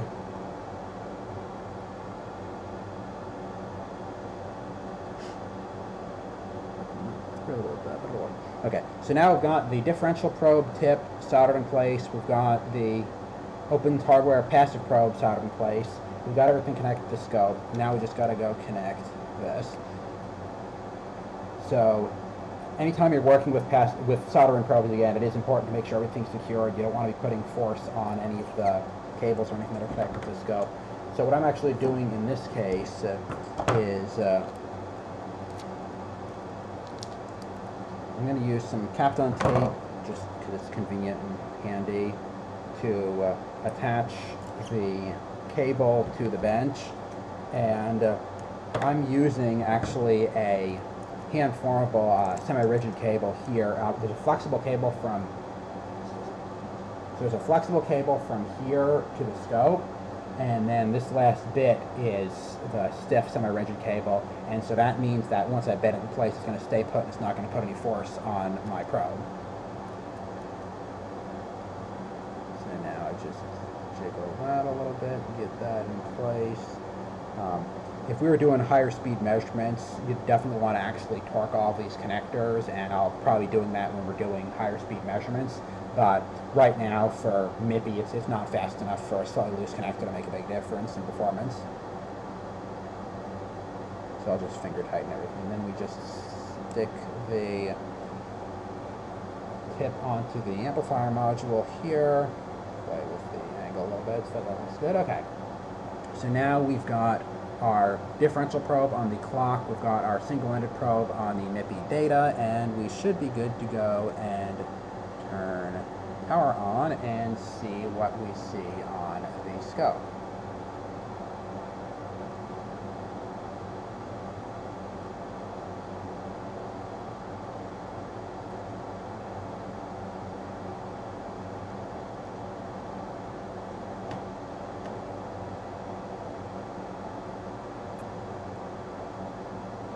So let's see, first things first, we've got here, we want to adjust our offset, so we're pretty much centered, so we want to see the differential clock, and that looks good. We've got our differential clock. Now on channel 3, that is our 50 ohm input, so we're going to want to do, that's a 10 to 1 probe, and it's a 50 ohm input.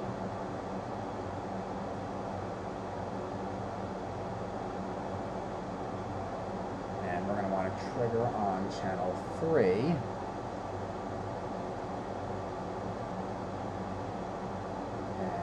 set our trigger level somewhere pretty high up so we can see the starting packet.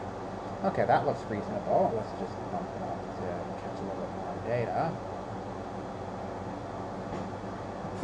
Alright, so now what we've got is we've got our MIPI data here, our clock here. The scope that we're using does not have any kind of MIPI protocol decoding. I think LaCroix will sell it to you if you're interested. I don't have that option. So let's actually shift gears here and jump to oscilloscope client and see what we can see with that.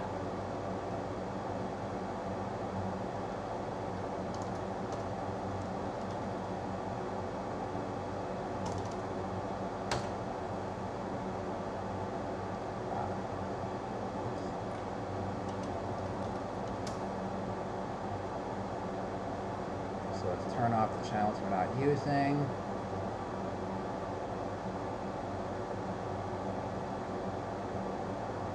There's our high-speed clock. And there's our data. Okay, that's looking plausible. And now we can do the DeFi data. So channel 2 is our clock, channel 3 is the data. So if we just stop this for a second, we should be able to zoom in and see we've got valid looking data, and we can even actually do we know this is MIPI DSI, so we can do DSI decoding on there, although I it doesn't seem to be happy with us for some reason, so let's see if we can figure out why.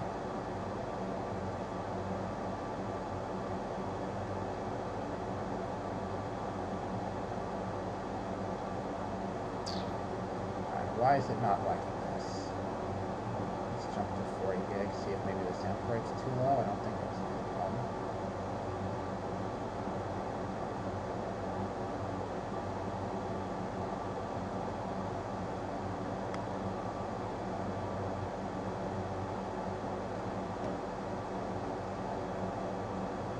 Alright, for some reason it's not liking this waveform. Let's see if we can figure out why.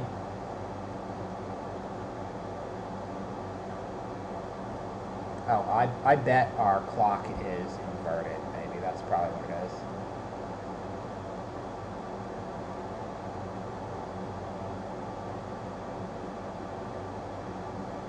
Okay, no.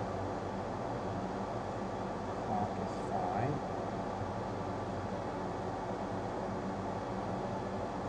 Right. So why is it not liking our...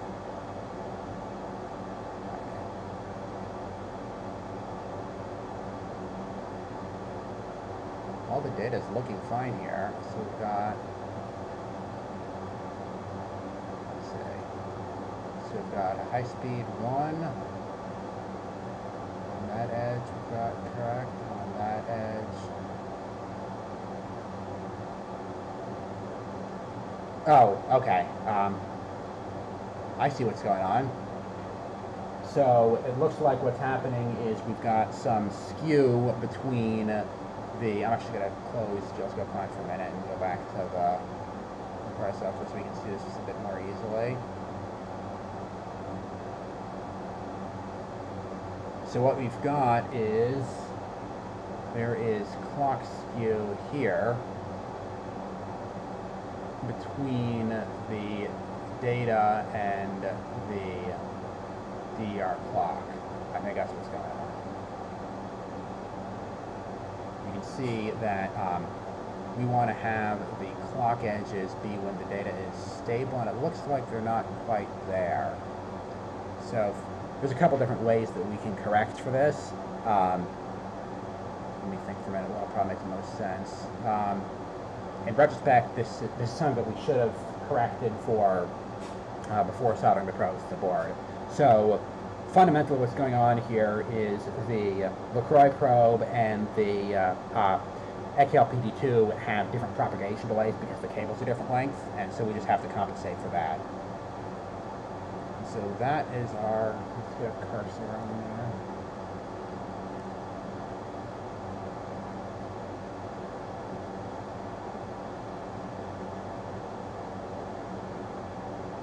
So let's see if we can find a single bit low. Okay, yeah. All right, there we go. Yeah, so we can see our problem right here. So this is the middle of a 0 bit. We want the zero crossing of the clock to be here, and it's here. So there is a deskew capability that we can do. Let's figure out first how much the delta is. So let's say like 500 picoseconds.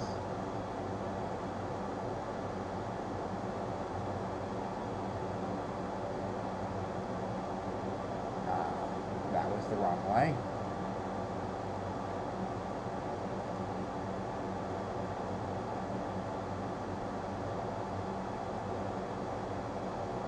Okay, that looks, I think, a little bit better. So now we've got the middle of the data changing. Okay, that looks a little more like it. So let's see if we can decode this.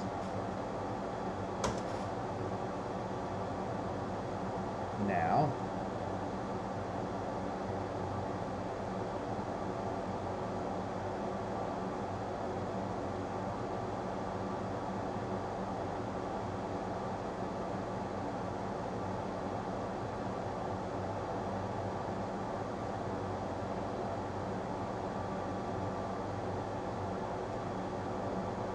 Still isn't happy with me for some reason.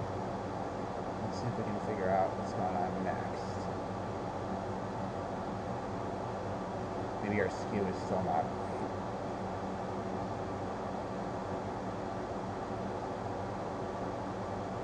So,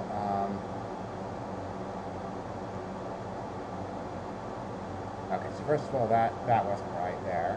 It picked up the start of transaction too late, I think. Okay, so we got our high-speed 1.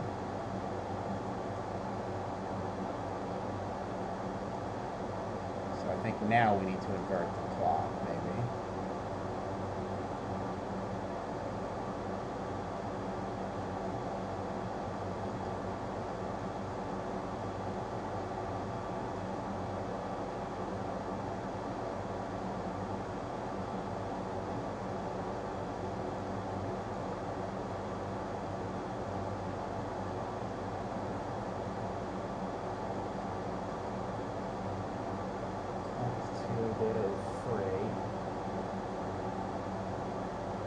Alright, well anyway, something is probably off with the decode somewhere.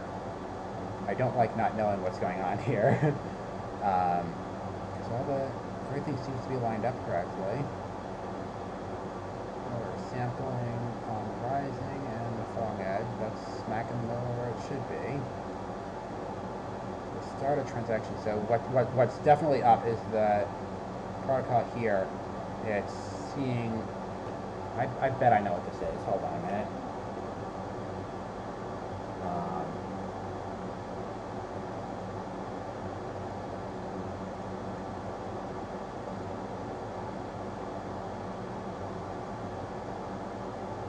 I bet this is a bug that I had a while ago.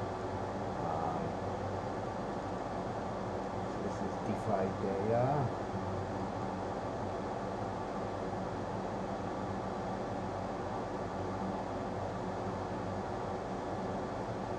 There's some debouncing logic in here to catch glitches, and I'm suspecting that's probably what's going on here.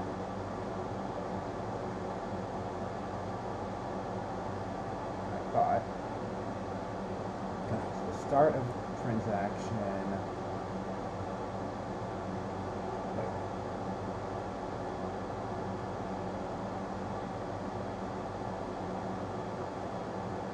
so maybe it didn't like this.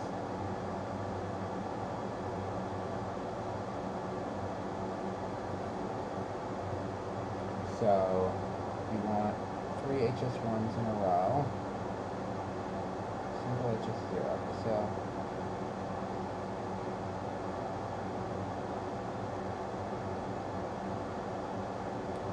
So the start of a transaction is LP00, LP1, so we got LP11, LPLO.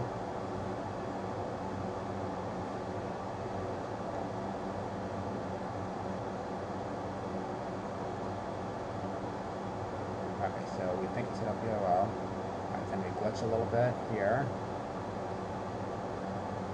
And you want to see an HS0.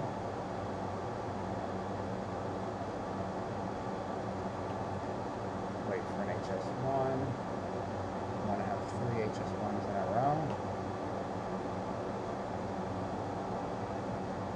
And then we jump to an HS0. Okay, so how is this not working correctly?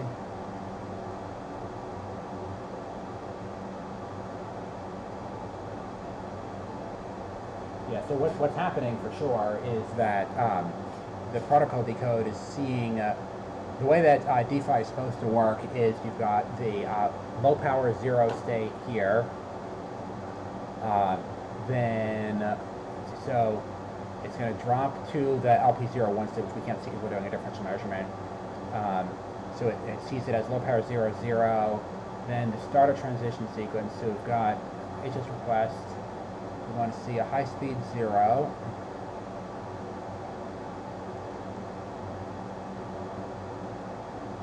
Okay, so that puts us into sync 0.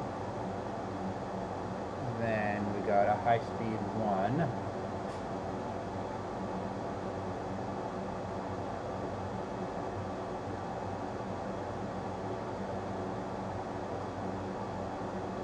Got our high speed 1.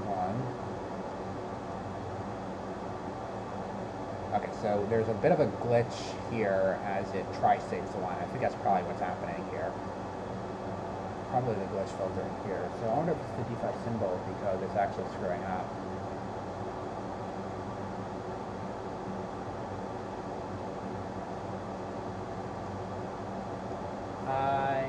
yeah.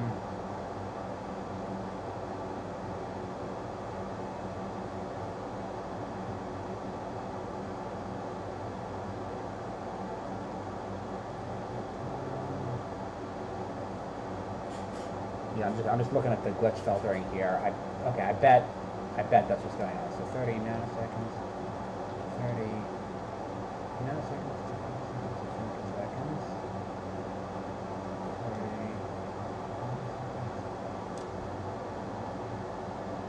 30. Okay, no, that all looks fine. Anyway, so yeah, there looks to be some kind of oscilloscope client bug in the parsing of this waveform that I'm going to have to investigate. But more importantly, though, is we've got the signal. The signal looks clean, and everything that we want is there. So it's just misinterpreting a correct signal. So everything's looking good on the actual analog waveform. And again, that's really the focus of what I was trying to work on today. So does anybody want to see anything else on the MIPI side of things before I switch on to a different protocol or something else? We can do Ethernet, we can do USB, there's a bunch of other stuff we can look at.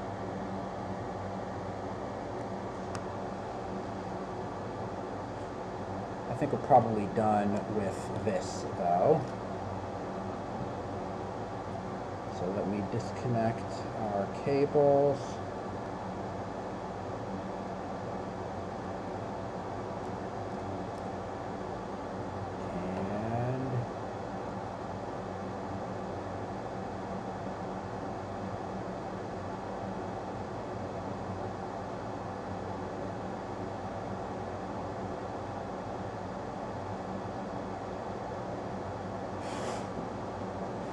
I'm just going to go desolder all of the probes from here so I can use them on something else. And then one thing I definitely did not talk about yet was fixturing and securing probes for lower speed stuff. So we'll definitely talk about some fixturing things.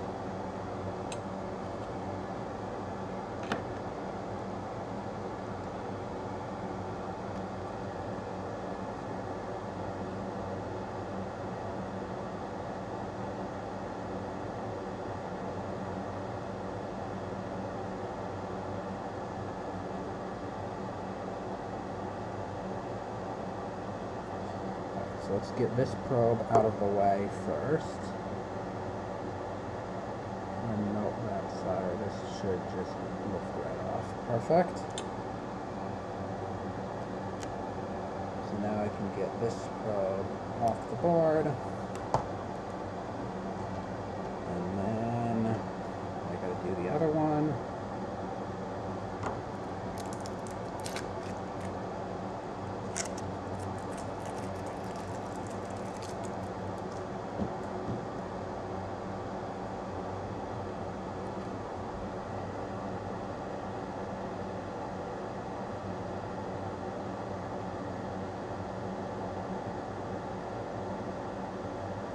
Get a little flux on there.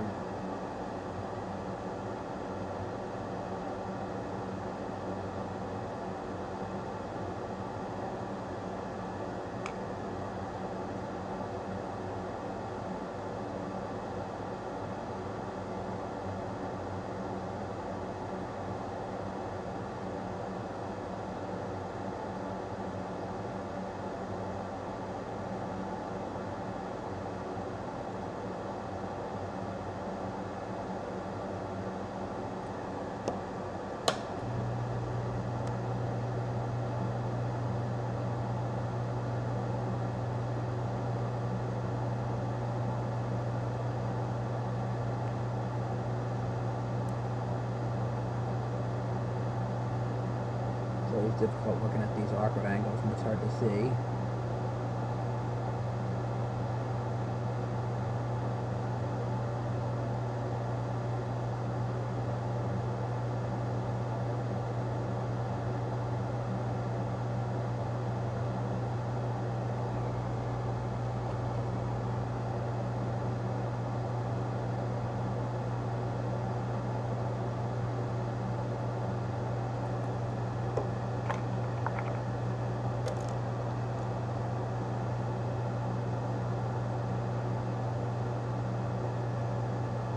Big ground plane here is getting going on. I'm just gonna Get just a little bit of preheat on there, and it should come right off.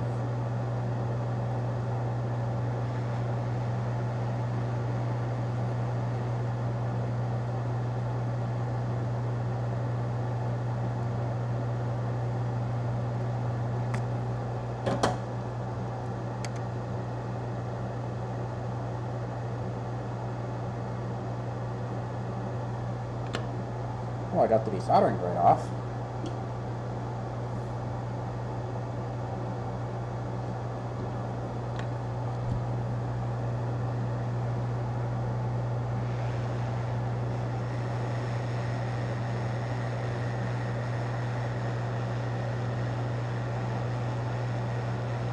Alright, and the probe's off. Yep, just too much heat sinking from the ground plane.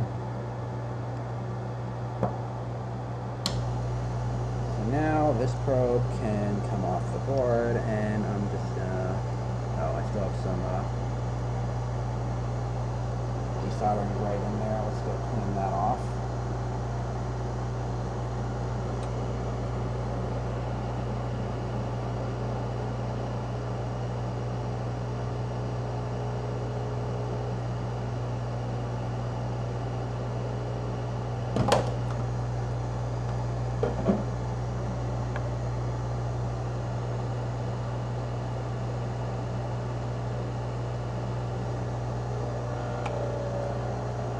Anytime a soldering probe comes off, there's usually a bit of cleanup involved to get everything back the right shape. So it looks like we took a little too much solder off that connector, so I'm going to just drop a little bit more on there.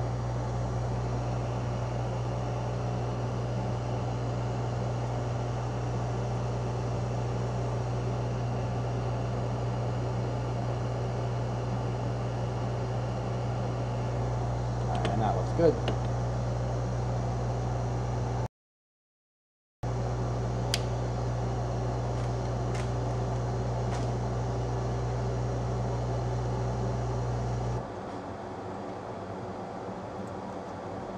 So I'm just going to go get some of the excess flux off of here, and I think we're good to go on that.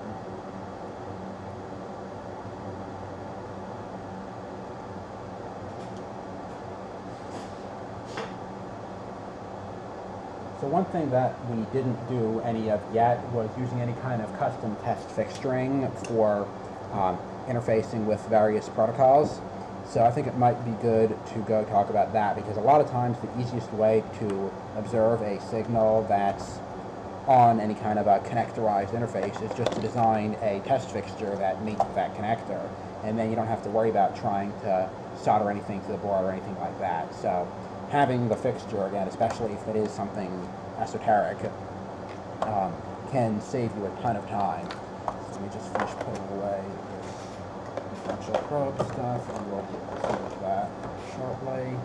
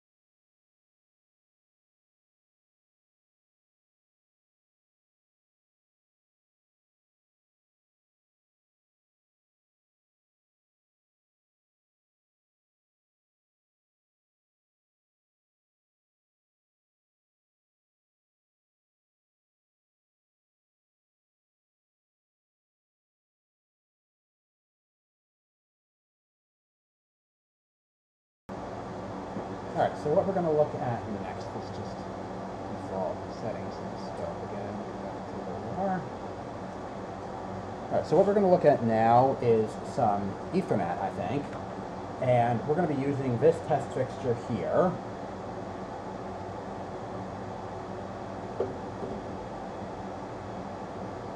Which has two multimode fibers on SOP plus optics coming in, and then at the other side is SMA connectors. So this is so a question about type C PD. I don't know if the scope vendors have PD decodes handy. I know LaCroix has some USB decoding. I haven't looked at PD. As far as oscilloscope client goes, no, there's not PD support at the moment. There is an open ticket for it. I actually have some PD hardware that I've been meaning to sniff, and so that probably will be added at some point. Right now there is support for USB 1 and 2. We have some of the groundwork for USB Gen 3, but it's not fully implemented. So yeah, that definitely is on the menu, but not implemented right now. Anyway, so this fixture is it takes 3.3 volts power in. It's got two SOP plus optics on it, multimode fibers in, and then coax coming out. And so the way this works is coming off of the optics on the receive side, we've got, let me actually put this out of the microscope so you can see a bit more clearly. Slack here.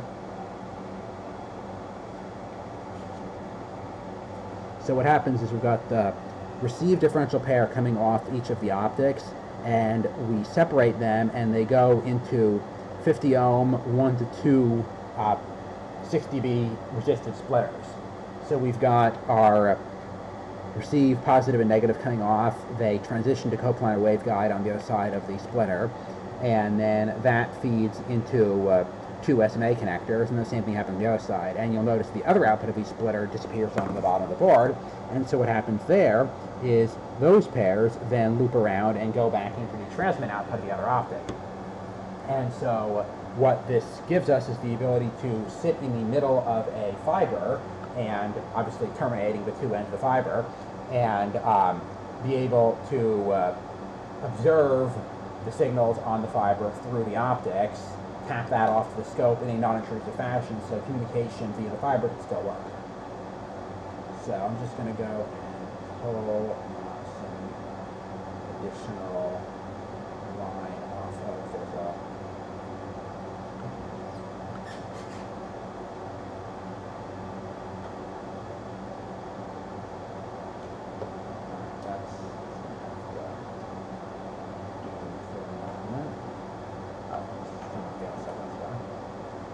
So this is, I believe, the channel 2.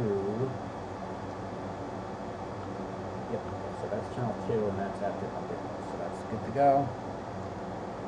Also another super handy little gizmo that if anybody wants the design files for, it's on my GitHub somewhere. I'll have to find it, but message me somewhere if anybody wants the design for one of these. You guys press probably on OshPark. I can make it a shared project or something. So it's just a red and a green LED in reverse parallel with some resistors that hooks up to a barrel jack, so you can make sure that your pins are in the correct order to give center high or center low, depending on what you're doing. Anyway, so what I'm going to do now is I've got a couple of adapters here that I'm going to rig up. So pair of SMA to BNC adapters, and again, I'm still using the 4 GHz scope on purpose, and the reason for this will become apparent shortly.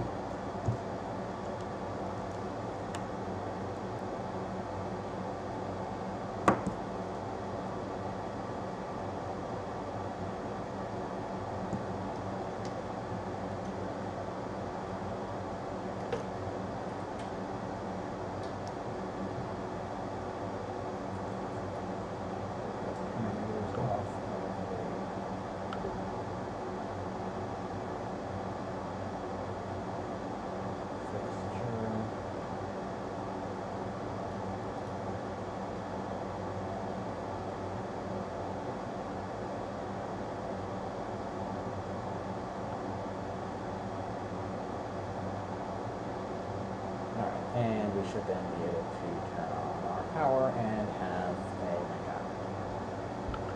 So now if we go to the scope view,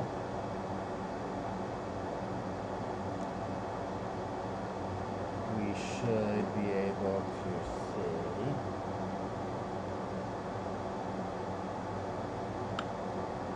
well, that's interesting.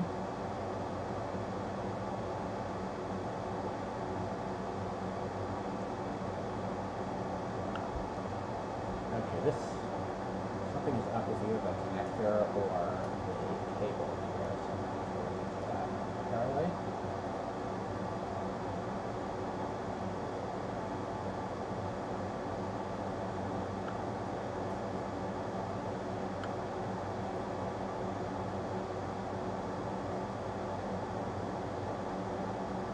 Okay, well, looks like it's good now. So we're going to set both of these to 50 ohm.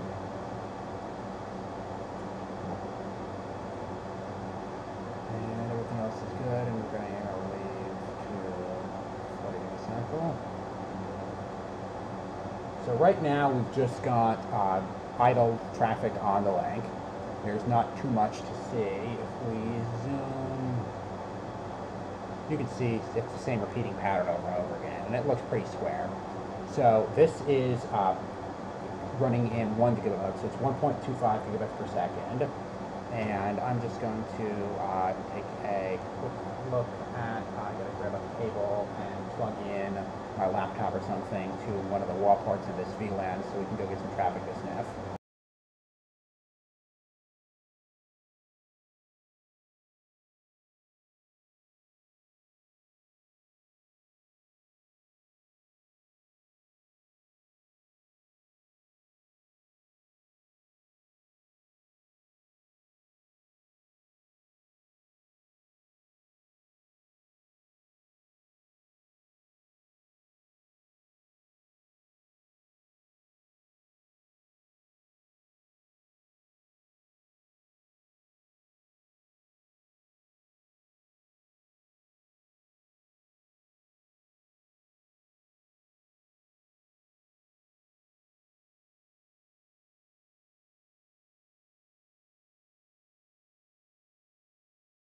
Alright, so I just set up a ping on my laptop that I believe should be going over the correct VLAN to go have some traffic for us to see.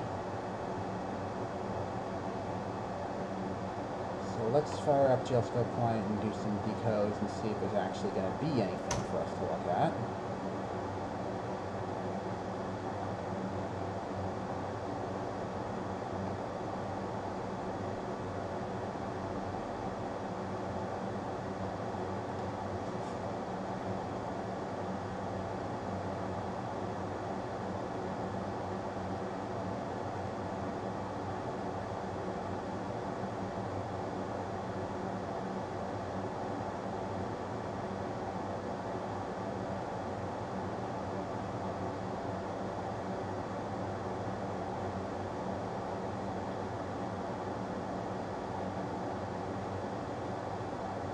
Okay, so there's not a ton of activity here. I'm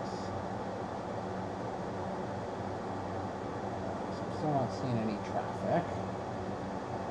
Let's play with the number of points, see if maybe we just need to get some more points. And again, there is a reason that I'm using this scope, and you'll see that in a bit.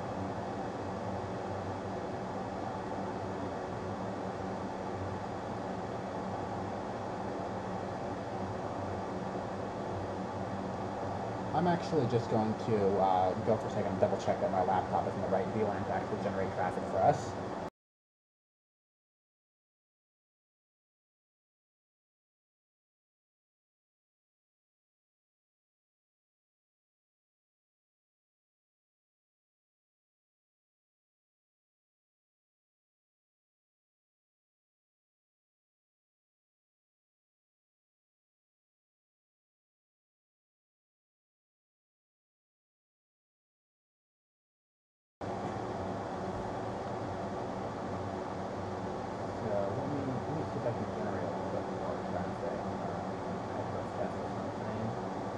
And again, what you're seeing now is one of the limiting factors of using a scope that does not have a hardware protocol trigger is it is difficult to actually be able to see a lot of this stuff.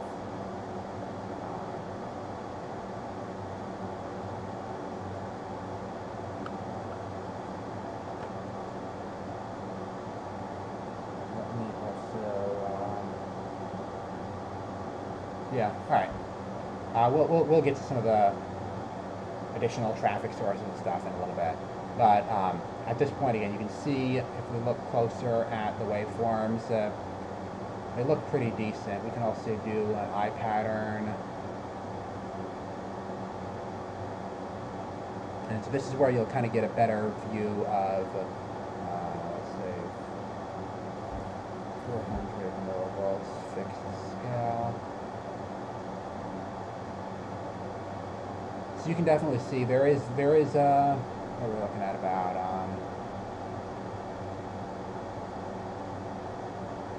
it's like a 250-ish picosecond or so rise time, and so the edges are not super clean looking, but I mean it's a nice open eye. It's just not vertical. And so this is well within the bandwidth capabilities of this scope, but if we try to go to something faster, you'll see that that's not the case. And so, just for comparison's sake, I'm going to go move the fibers to another port, and we're going to see a 10 gigabit signal, and note the difference. So let's delete that. So again, if we zoom in more on the individual bits, what we'll notice is that if we have a run of a few ones or zeros in a row, like this, or separate ones and zeros, they're all the same height. And so that tells us that we have enough bandwidth to properly reproduce the signal. And again, higher bandwidth on the scope may give us better rise time and so on, but you're not at the point that the signal is being severely degraded by either instrument or probe or fixture bandwidth. And so I'm just going to go and, like I said, move the fibers to another port and note the difference.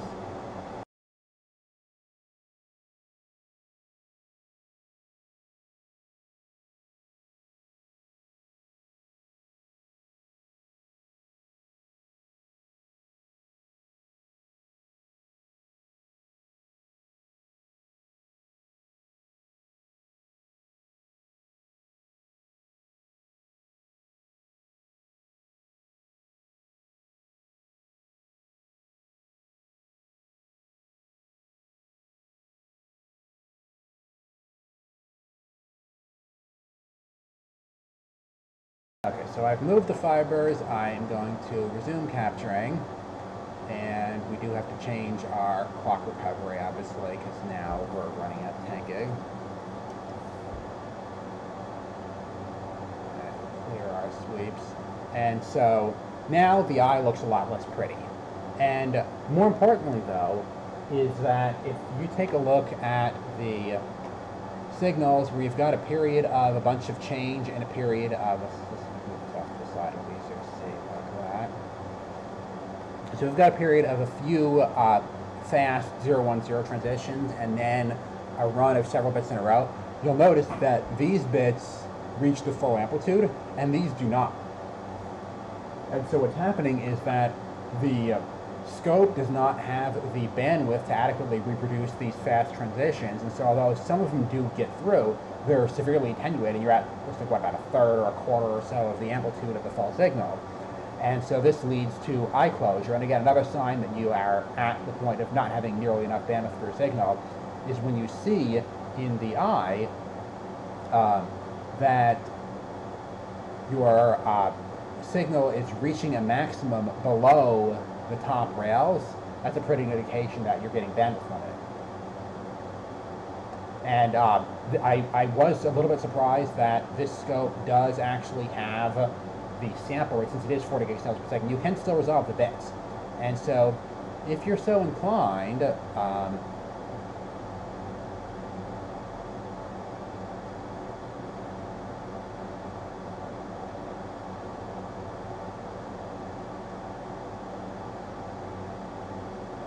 and it's sec faulted. But yeah, if you're so inclined, you can actually get a protocol decode of 10 gig Ethernet with this scope. Now, I don't recommend it, but it can be done. So now what we're going to do is we're going to take the exact same fixture, using the exact same config. We'll jump back to the 1 gig and then we'll do 10 gig, and do it on a 16 gigahertz scope instead of a 4 gigahertz scope. And then, actually, while I still have the scope in this bench, I'm going to go back, I'm going to switch to the pico scope so you can see what the 1 gig looks like on a 500 megahertz bandwidth scope.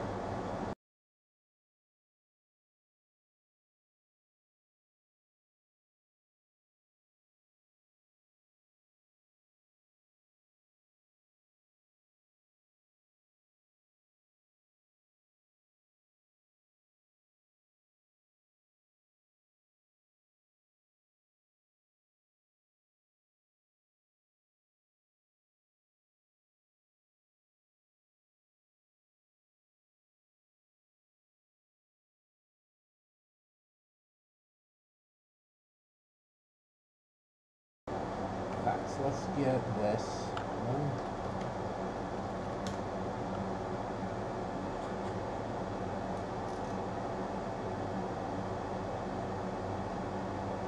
Alright, so we've got our picoscope bridge going, and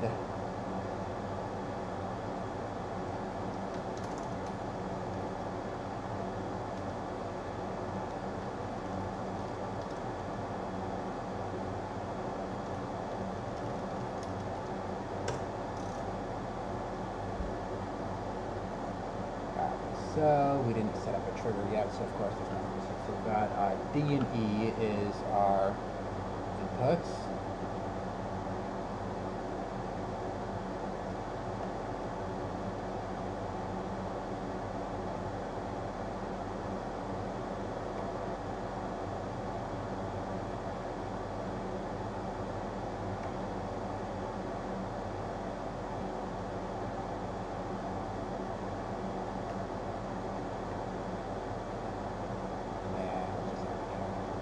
So it's not too happy with me. As you can see, the picoscope driver is still a little bit in the alpha stage, so I didn't like finding that either. I'll spend a few seconds trying to debug this to see if we can get somewhere. But again, the picoscope driver is still a work in progress, and there are problems with it.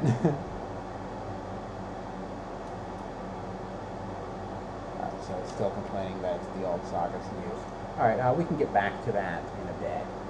In the meantime, I'm going to turn that off and shift to other scope. So let's go grab some cables over here. So I'm going to switch to the scope over here. This is the 16 gigahertz scope.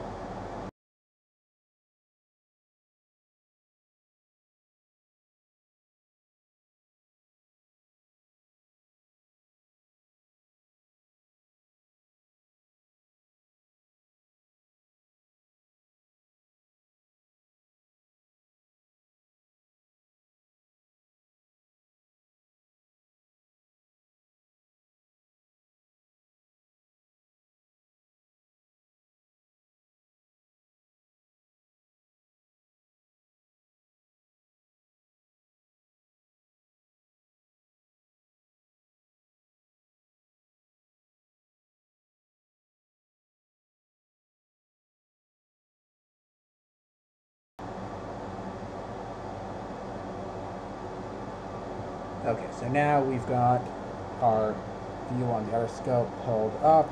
Let me just go get power to our fixture. And I'm going to need one more adapter.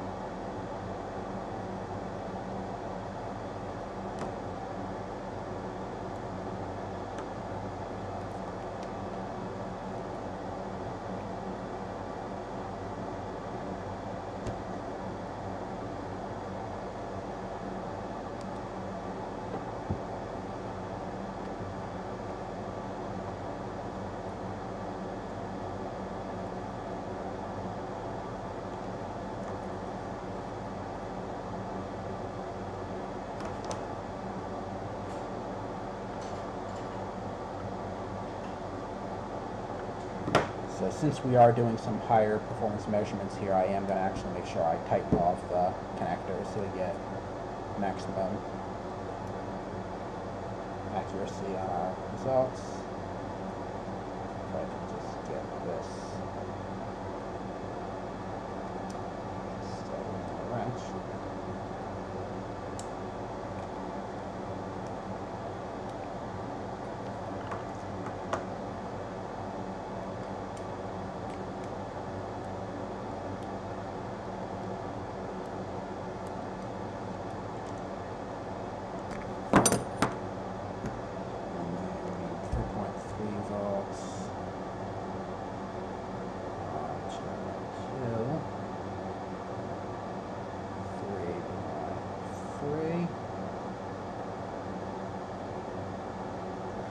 Channel 2.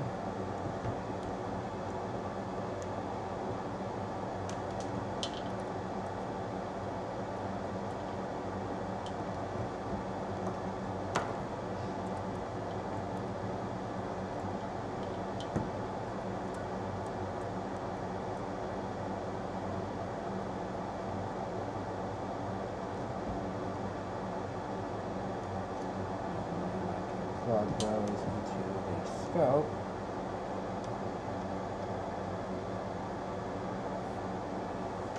And we should be good to go.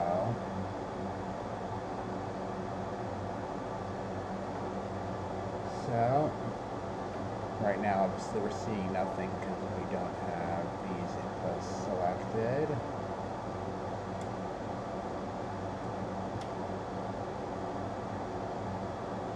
Start seeing stuff in a second. Okay, so now we've got some traffic, and what we are going to see is at this point we're just looking at random idles in the link. So let's jump to channel 2. So one of the things that we actually can do, actually I'm going to move one of these to channel 4 once I do the decoding, figure out which is which. The first thing we can do is this scope does actually have the vendor's AP10B decode option on it, so we can do that, and we're going to do on I think channel 3.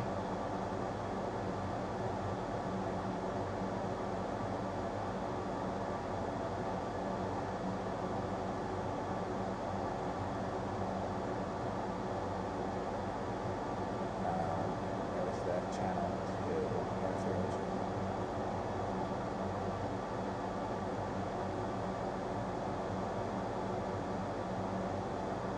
I believe channel 2 is the actual correct one.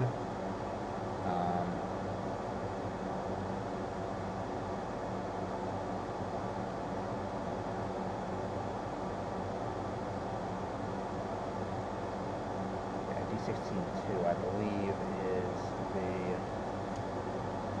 let's double check this. So we do care about polarity here, obviously. So what we're going to do, actually, try to see if we can catch any frames. We can set up the trigger. I do have to actually move to channel 4 on that.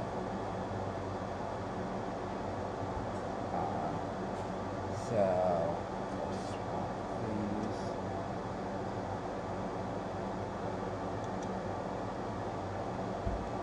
So now we can actually zoom out a little bit more. This scope has a protocol trigger for AP10B coding, so we can jump to the serial trigger here. It will take a second. So we can say AP10B and set up.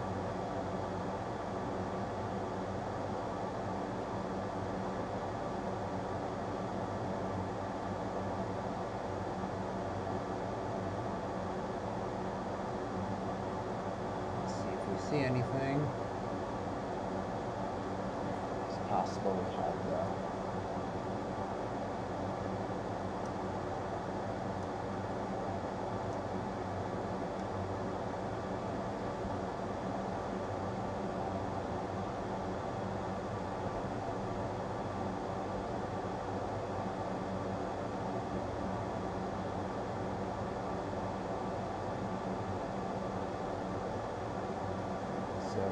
search for K27.7.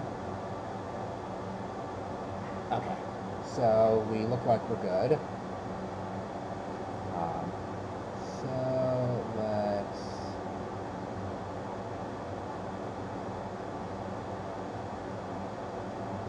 Okay, yeah, so we're actually seeing traffic now. The way we can tell that is if we hit zoom on here, we go to dual grid.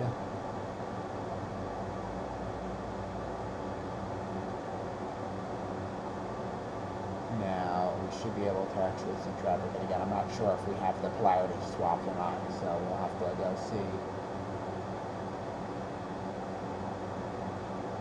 what actually makes sense as far as the start of the...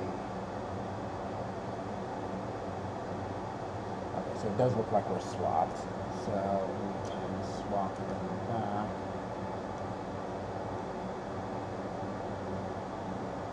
Okay, so that's looking like valid-looking traffic. You can see we got 555, so that's the beginning of the infinite frame. So now let's actually turn off the...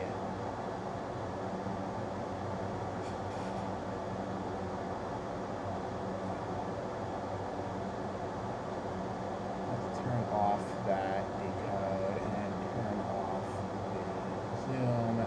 And now see what we can see with oscilloscope playing on there.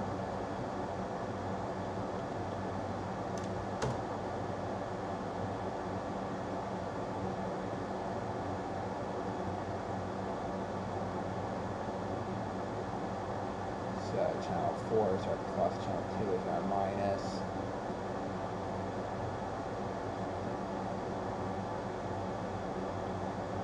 We can decode that.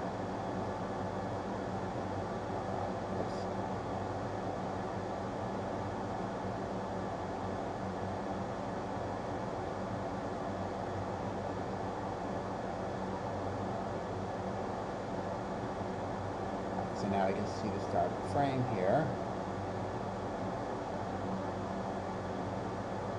And so now we got a bunch of ARC traffic showing up. And so note how much easier this is if you've got a hardware serial trigger rather than with the other scope. We were trying for quite a while to try and even find a single packet, and they were rare enough that there wasn't really anything to see unless you got really lucky. And so that's no longer a problem if you've got a hardware protocol trigger. The other thing, though, that is interesting is, one second. So the other thing that is interesting to note about this scope is that since it has higher bandwidth, we're going to be able to see more traffic, or more details. So if we turn some of that off,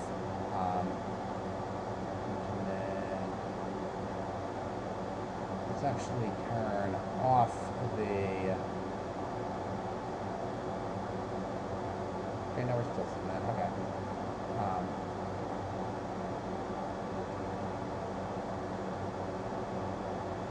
So now we can turn on an eye pattern of that using the recovered clock. And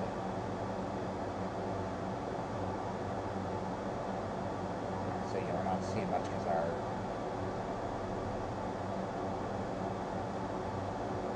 Make sure we capture a little bit more data here.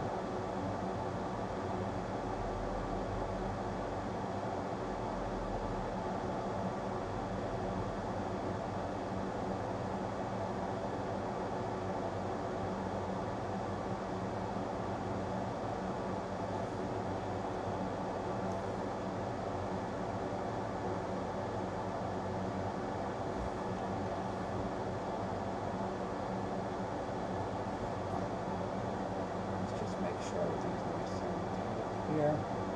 So it looks like we've actually got a little bit of duty cycle distortion here, but more importantly is we can see the rise times here are a lot faster than they were on the other scope. So we can see that's like 150 picoseconds from bottom to top, and that doesn't even count any of the usual measurements, so like 20 to 80 or 10 to 90%. Does look like we got a little bit of duty cycle distortion here, which is interesting. I wonder if one of these cables is a little bit loose or something. So more interestingly though, we can go to 10 gig and see some more there. So if we just go back to that and set our trigger to just a normal edge.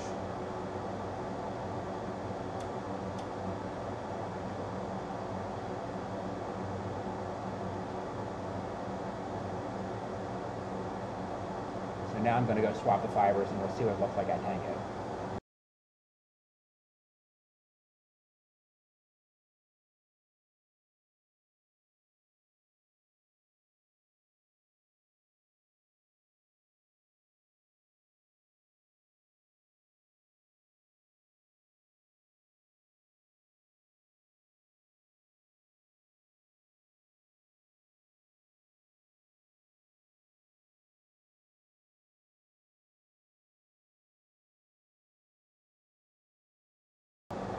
Okay, so now we're running at 10 gig, and let's set up a trigger for that. The reason that I'm using the LaCroix software rather than oscilloscope client for the trigger setup is I just got the scope 2 days ago and I haven't implemented support for the serial triggers in oscilloscope client yet, so I have to use the vendor software for that. Okay, so we're going to do serial trigger, and it's going to be 6466. This is 10 gig.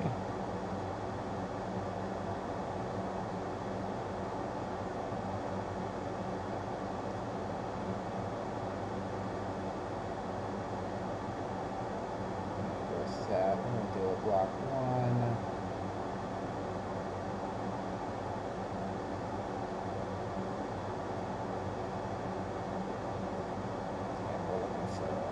Start.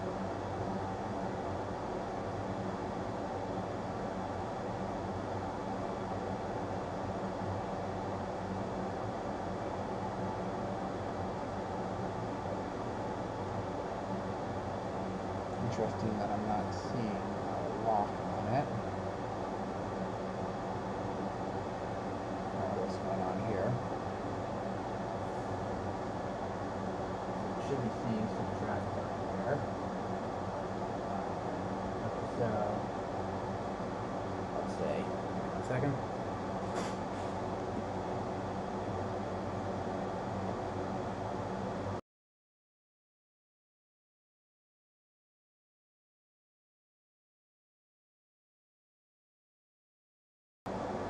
So yeah, it's interesting we're not seeing any traffic. I wonder if we're looking at the wrong lane of the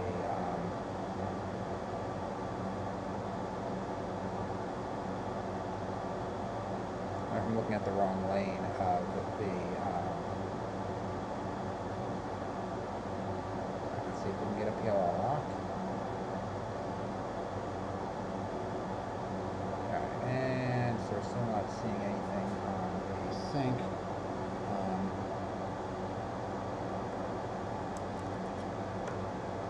So yeah, let me see if I can't get something on the other pair. It's possible I just have transmit and receive swapped.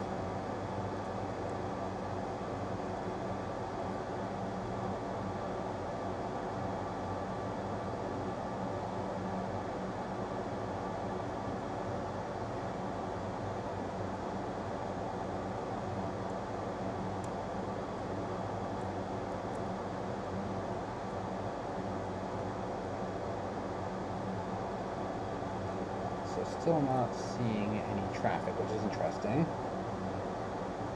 There's definitely data on the link, obviously. We're getting a PLL lock and everything. Oh no, I think it's starting to actually work. We got a normal.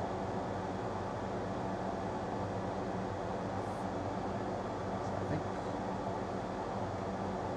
Alright, now I think we're actually getting a trigger.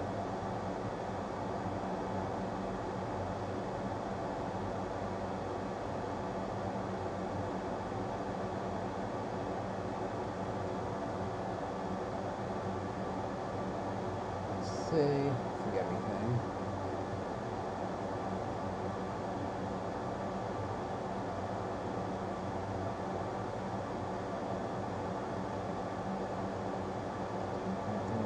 good.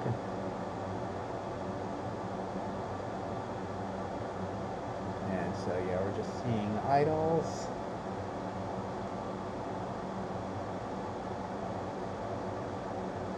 And there's a frame there. Perfect.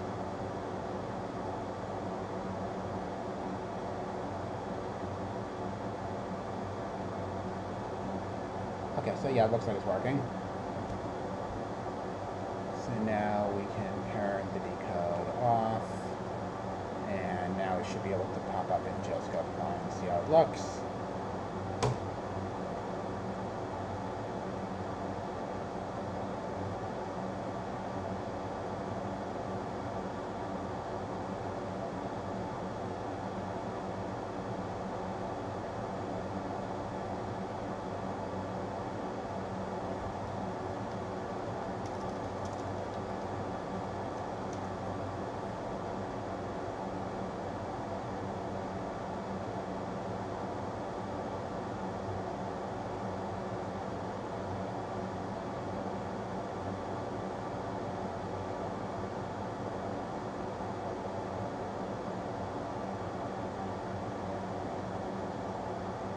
Alright, and we're getting what looks like some valid ping packets, so that's good.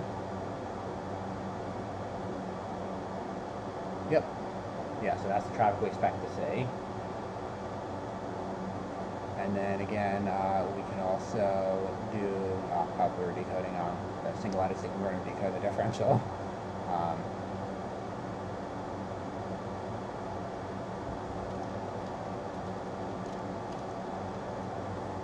So we've got that, and then we can do an eye pattern on this.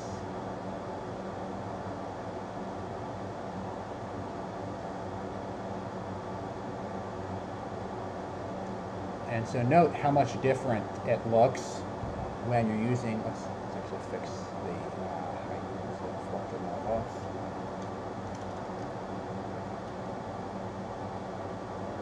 Fixed.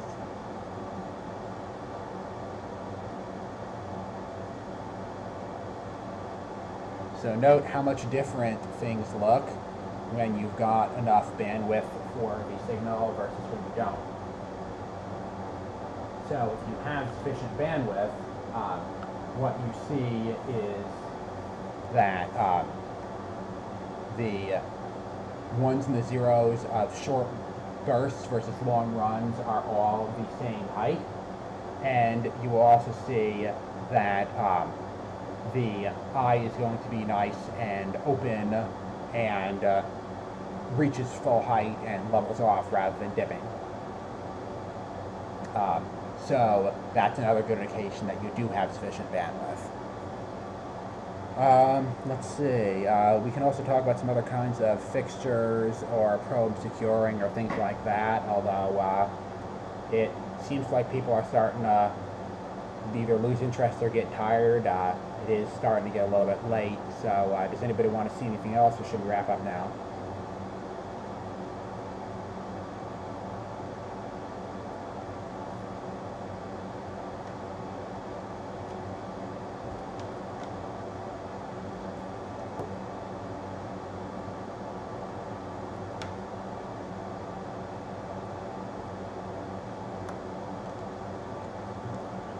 Well, seeing no requests from anybody else, I guess we'll wrap up for now.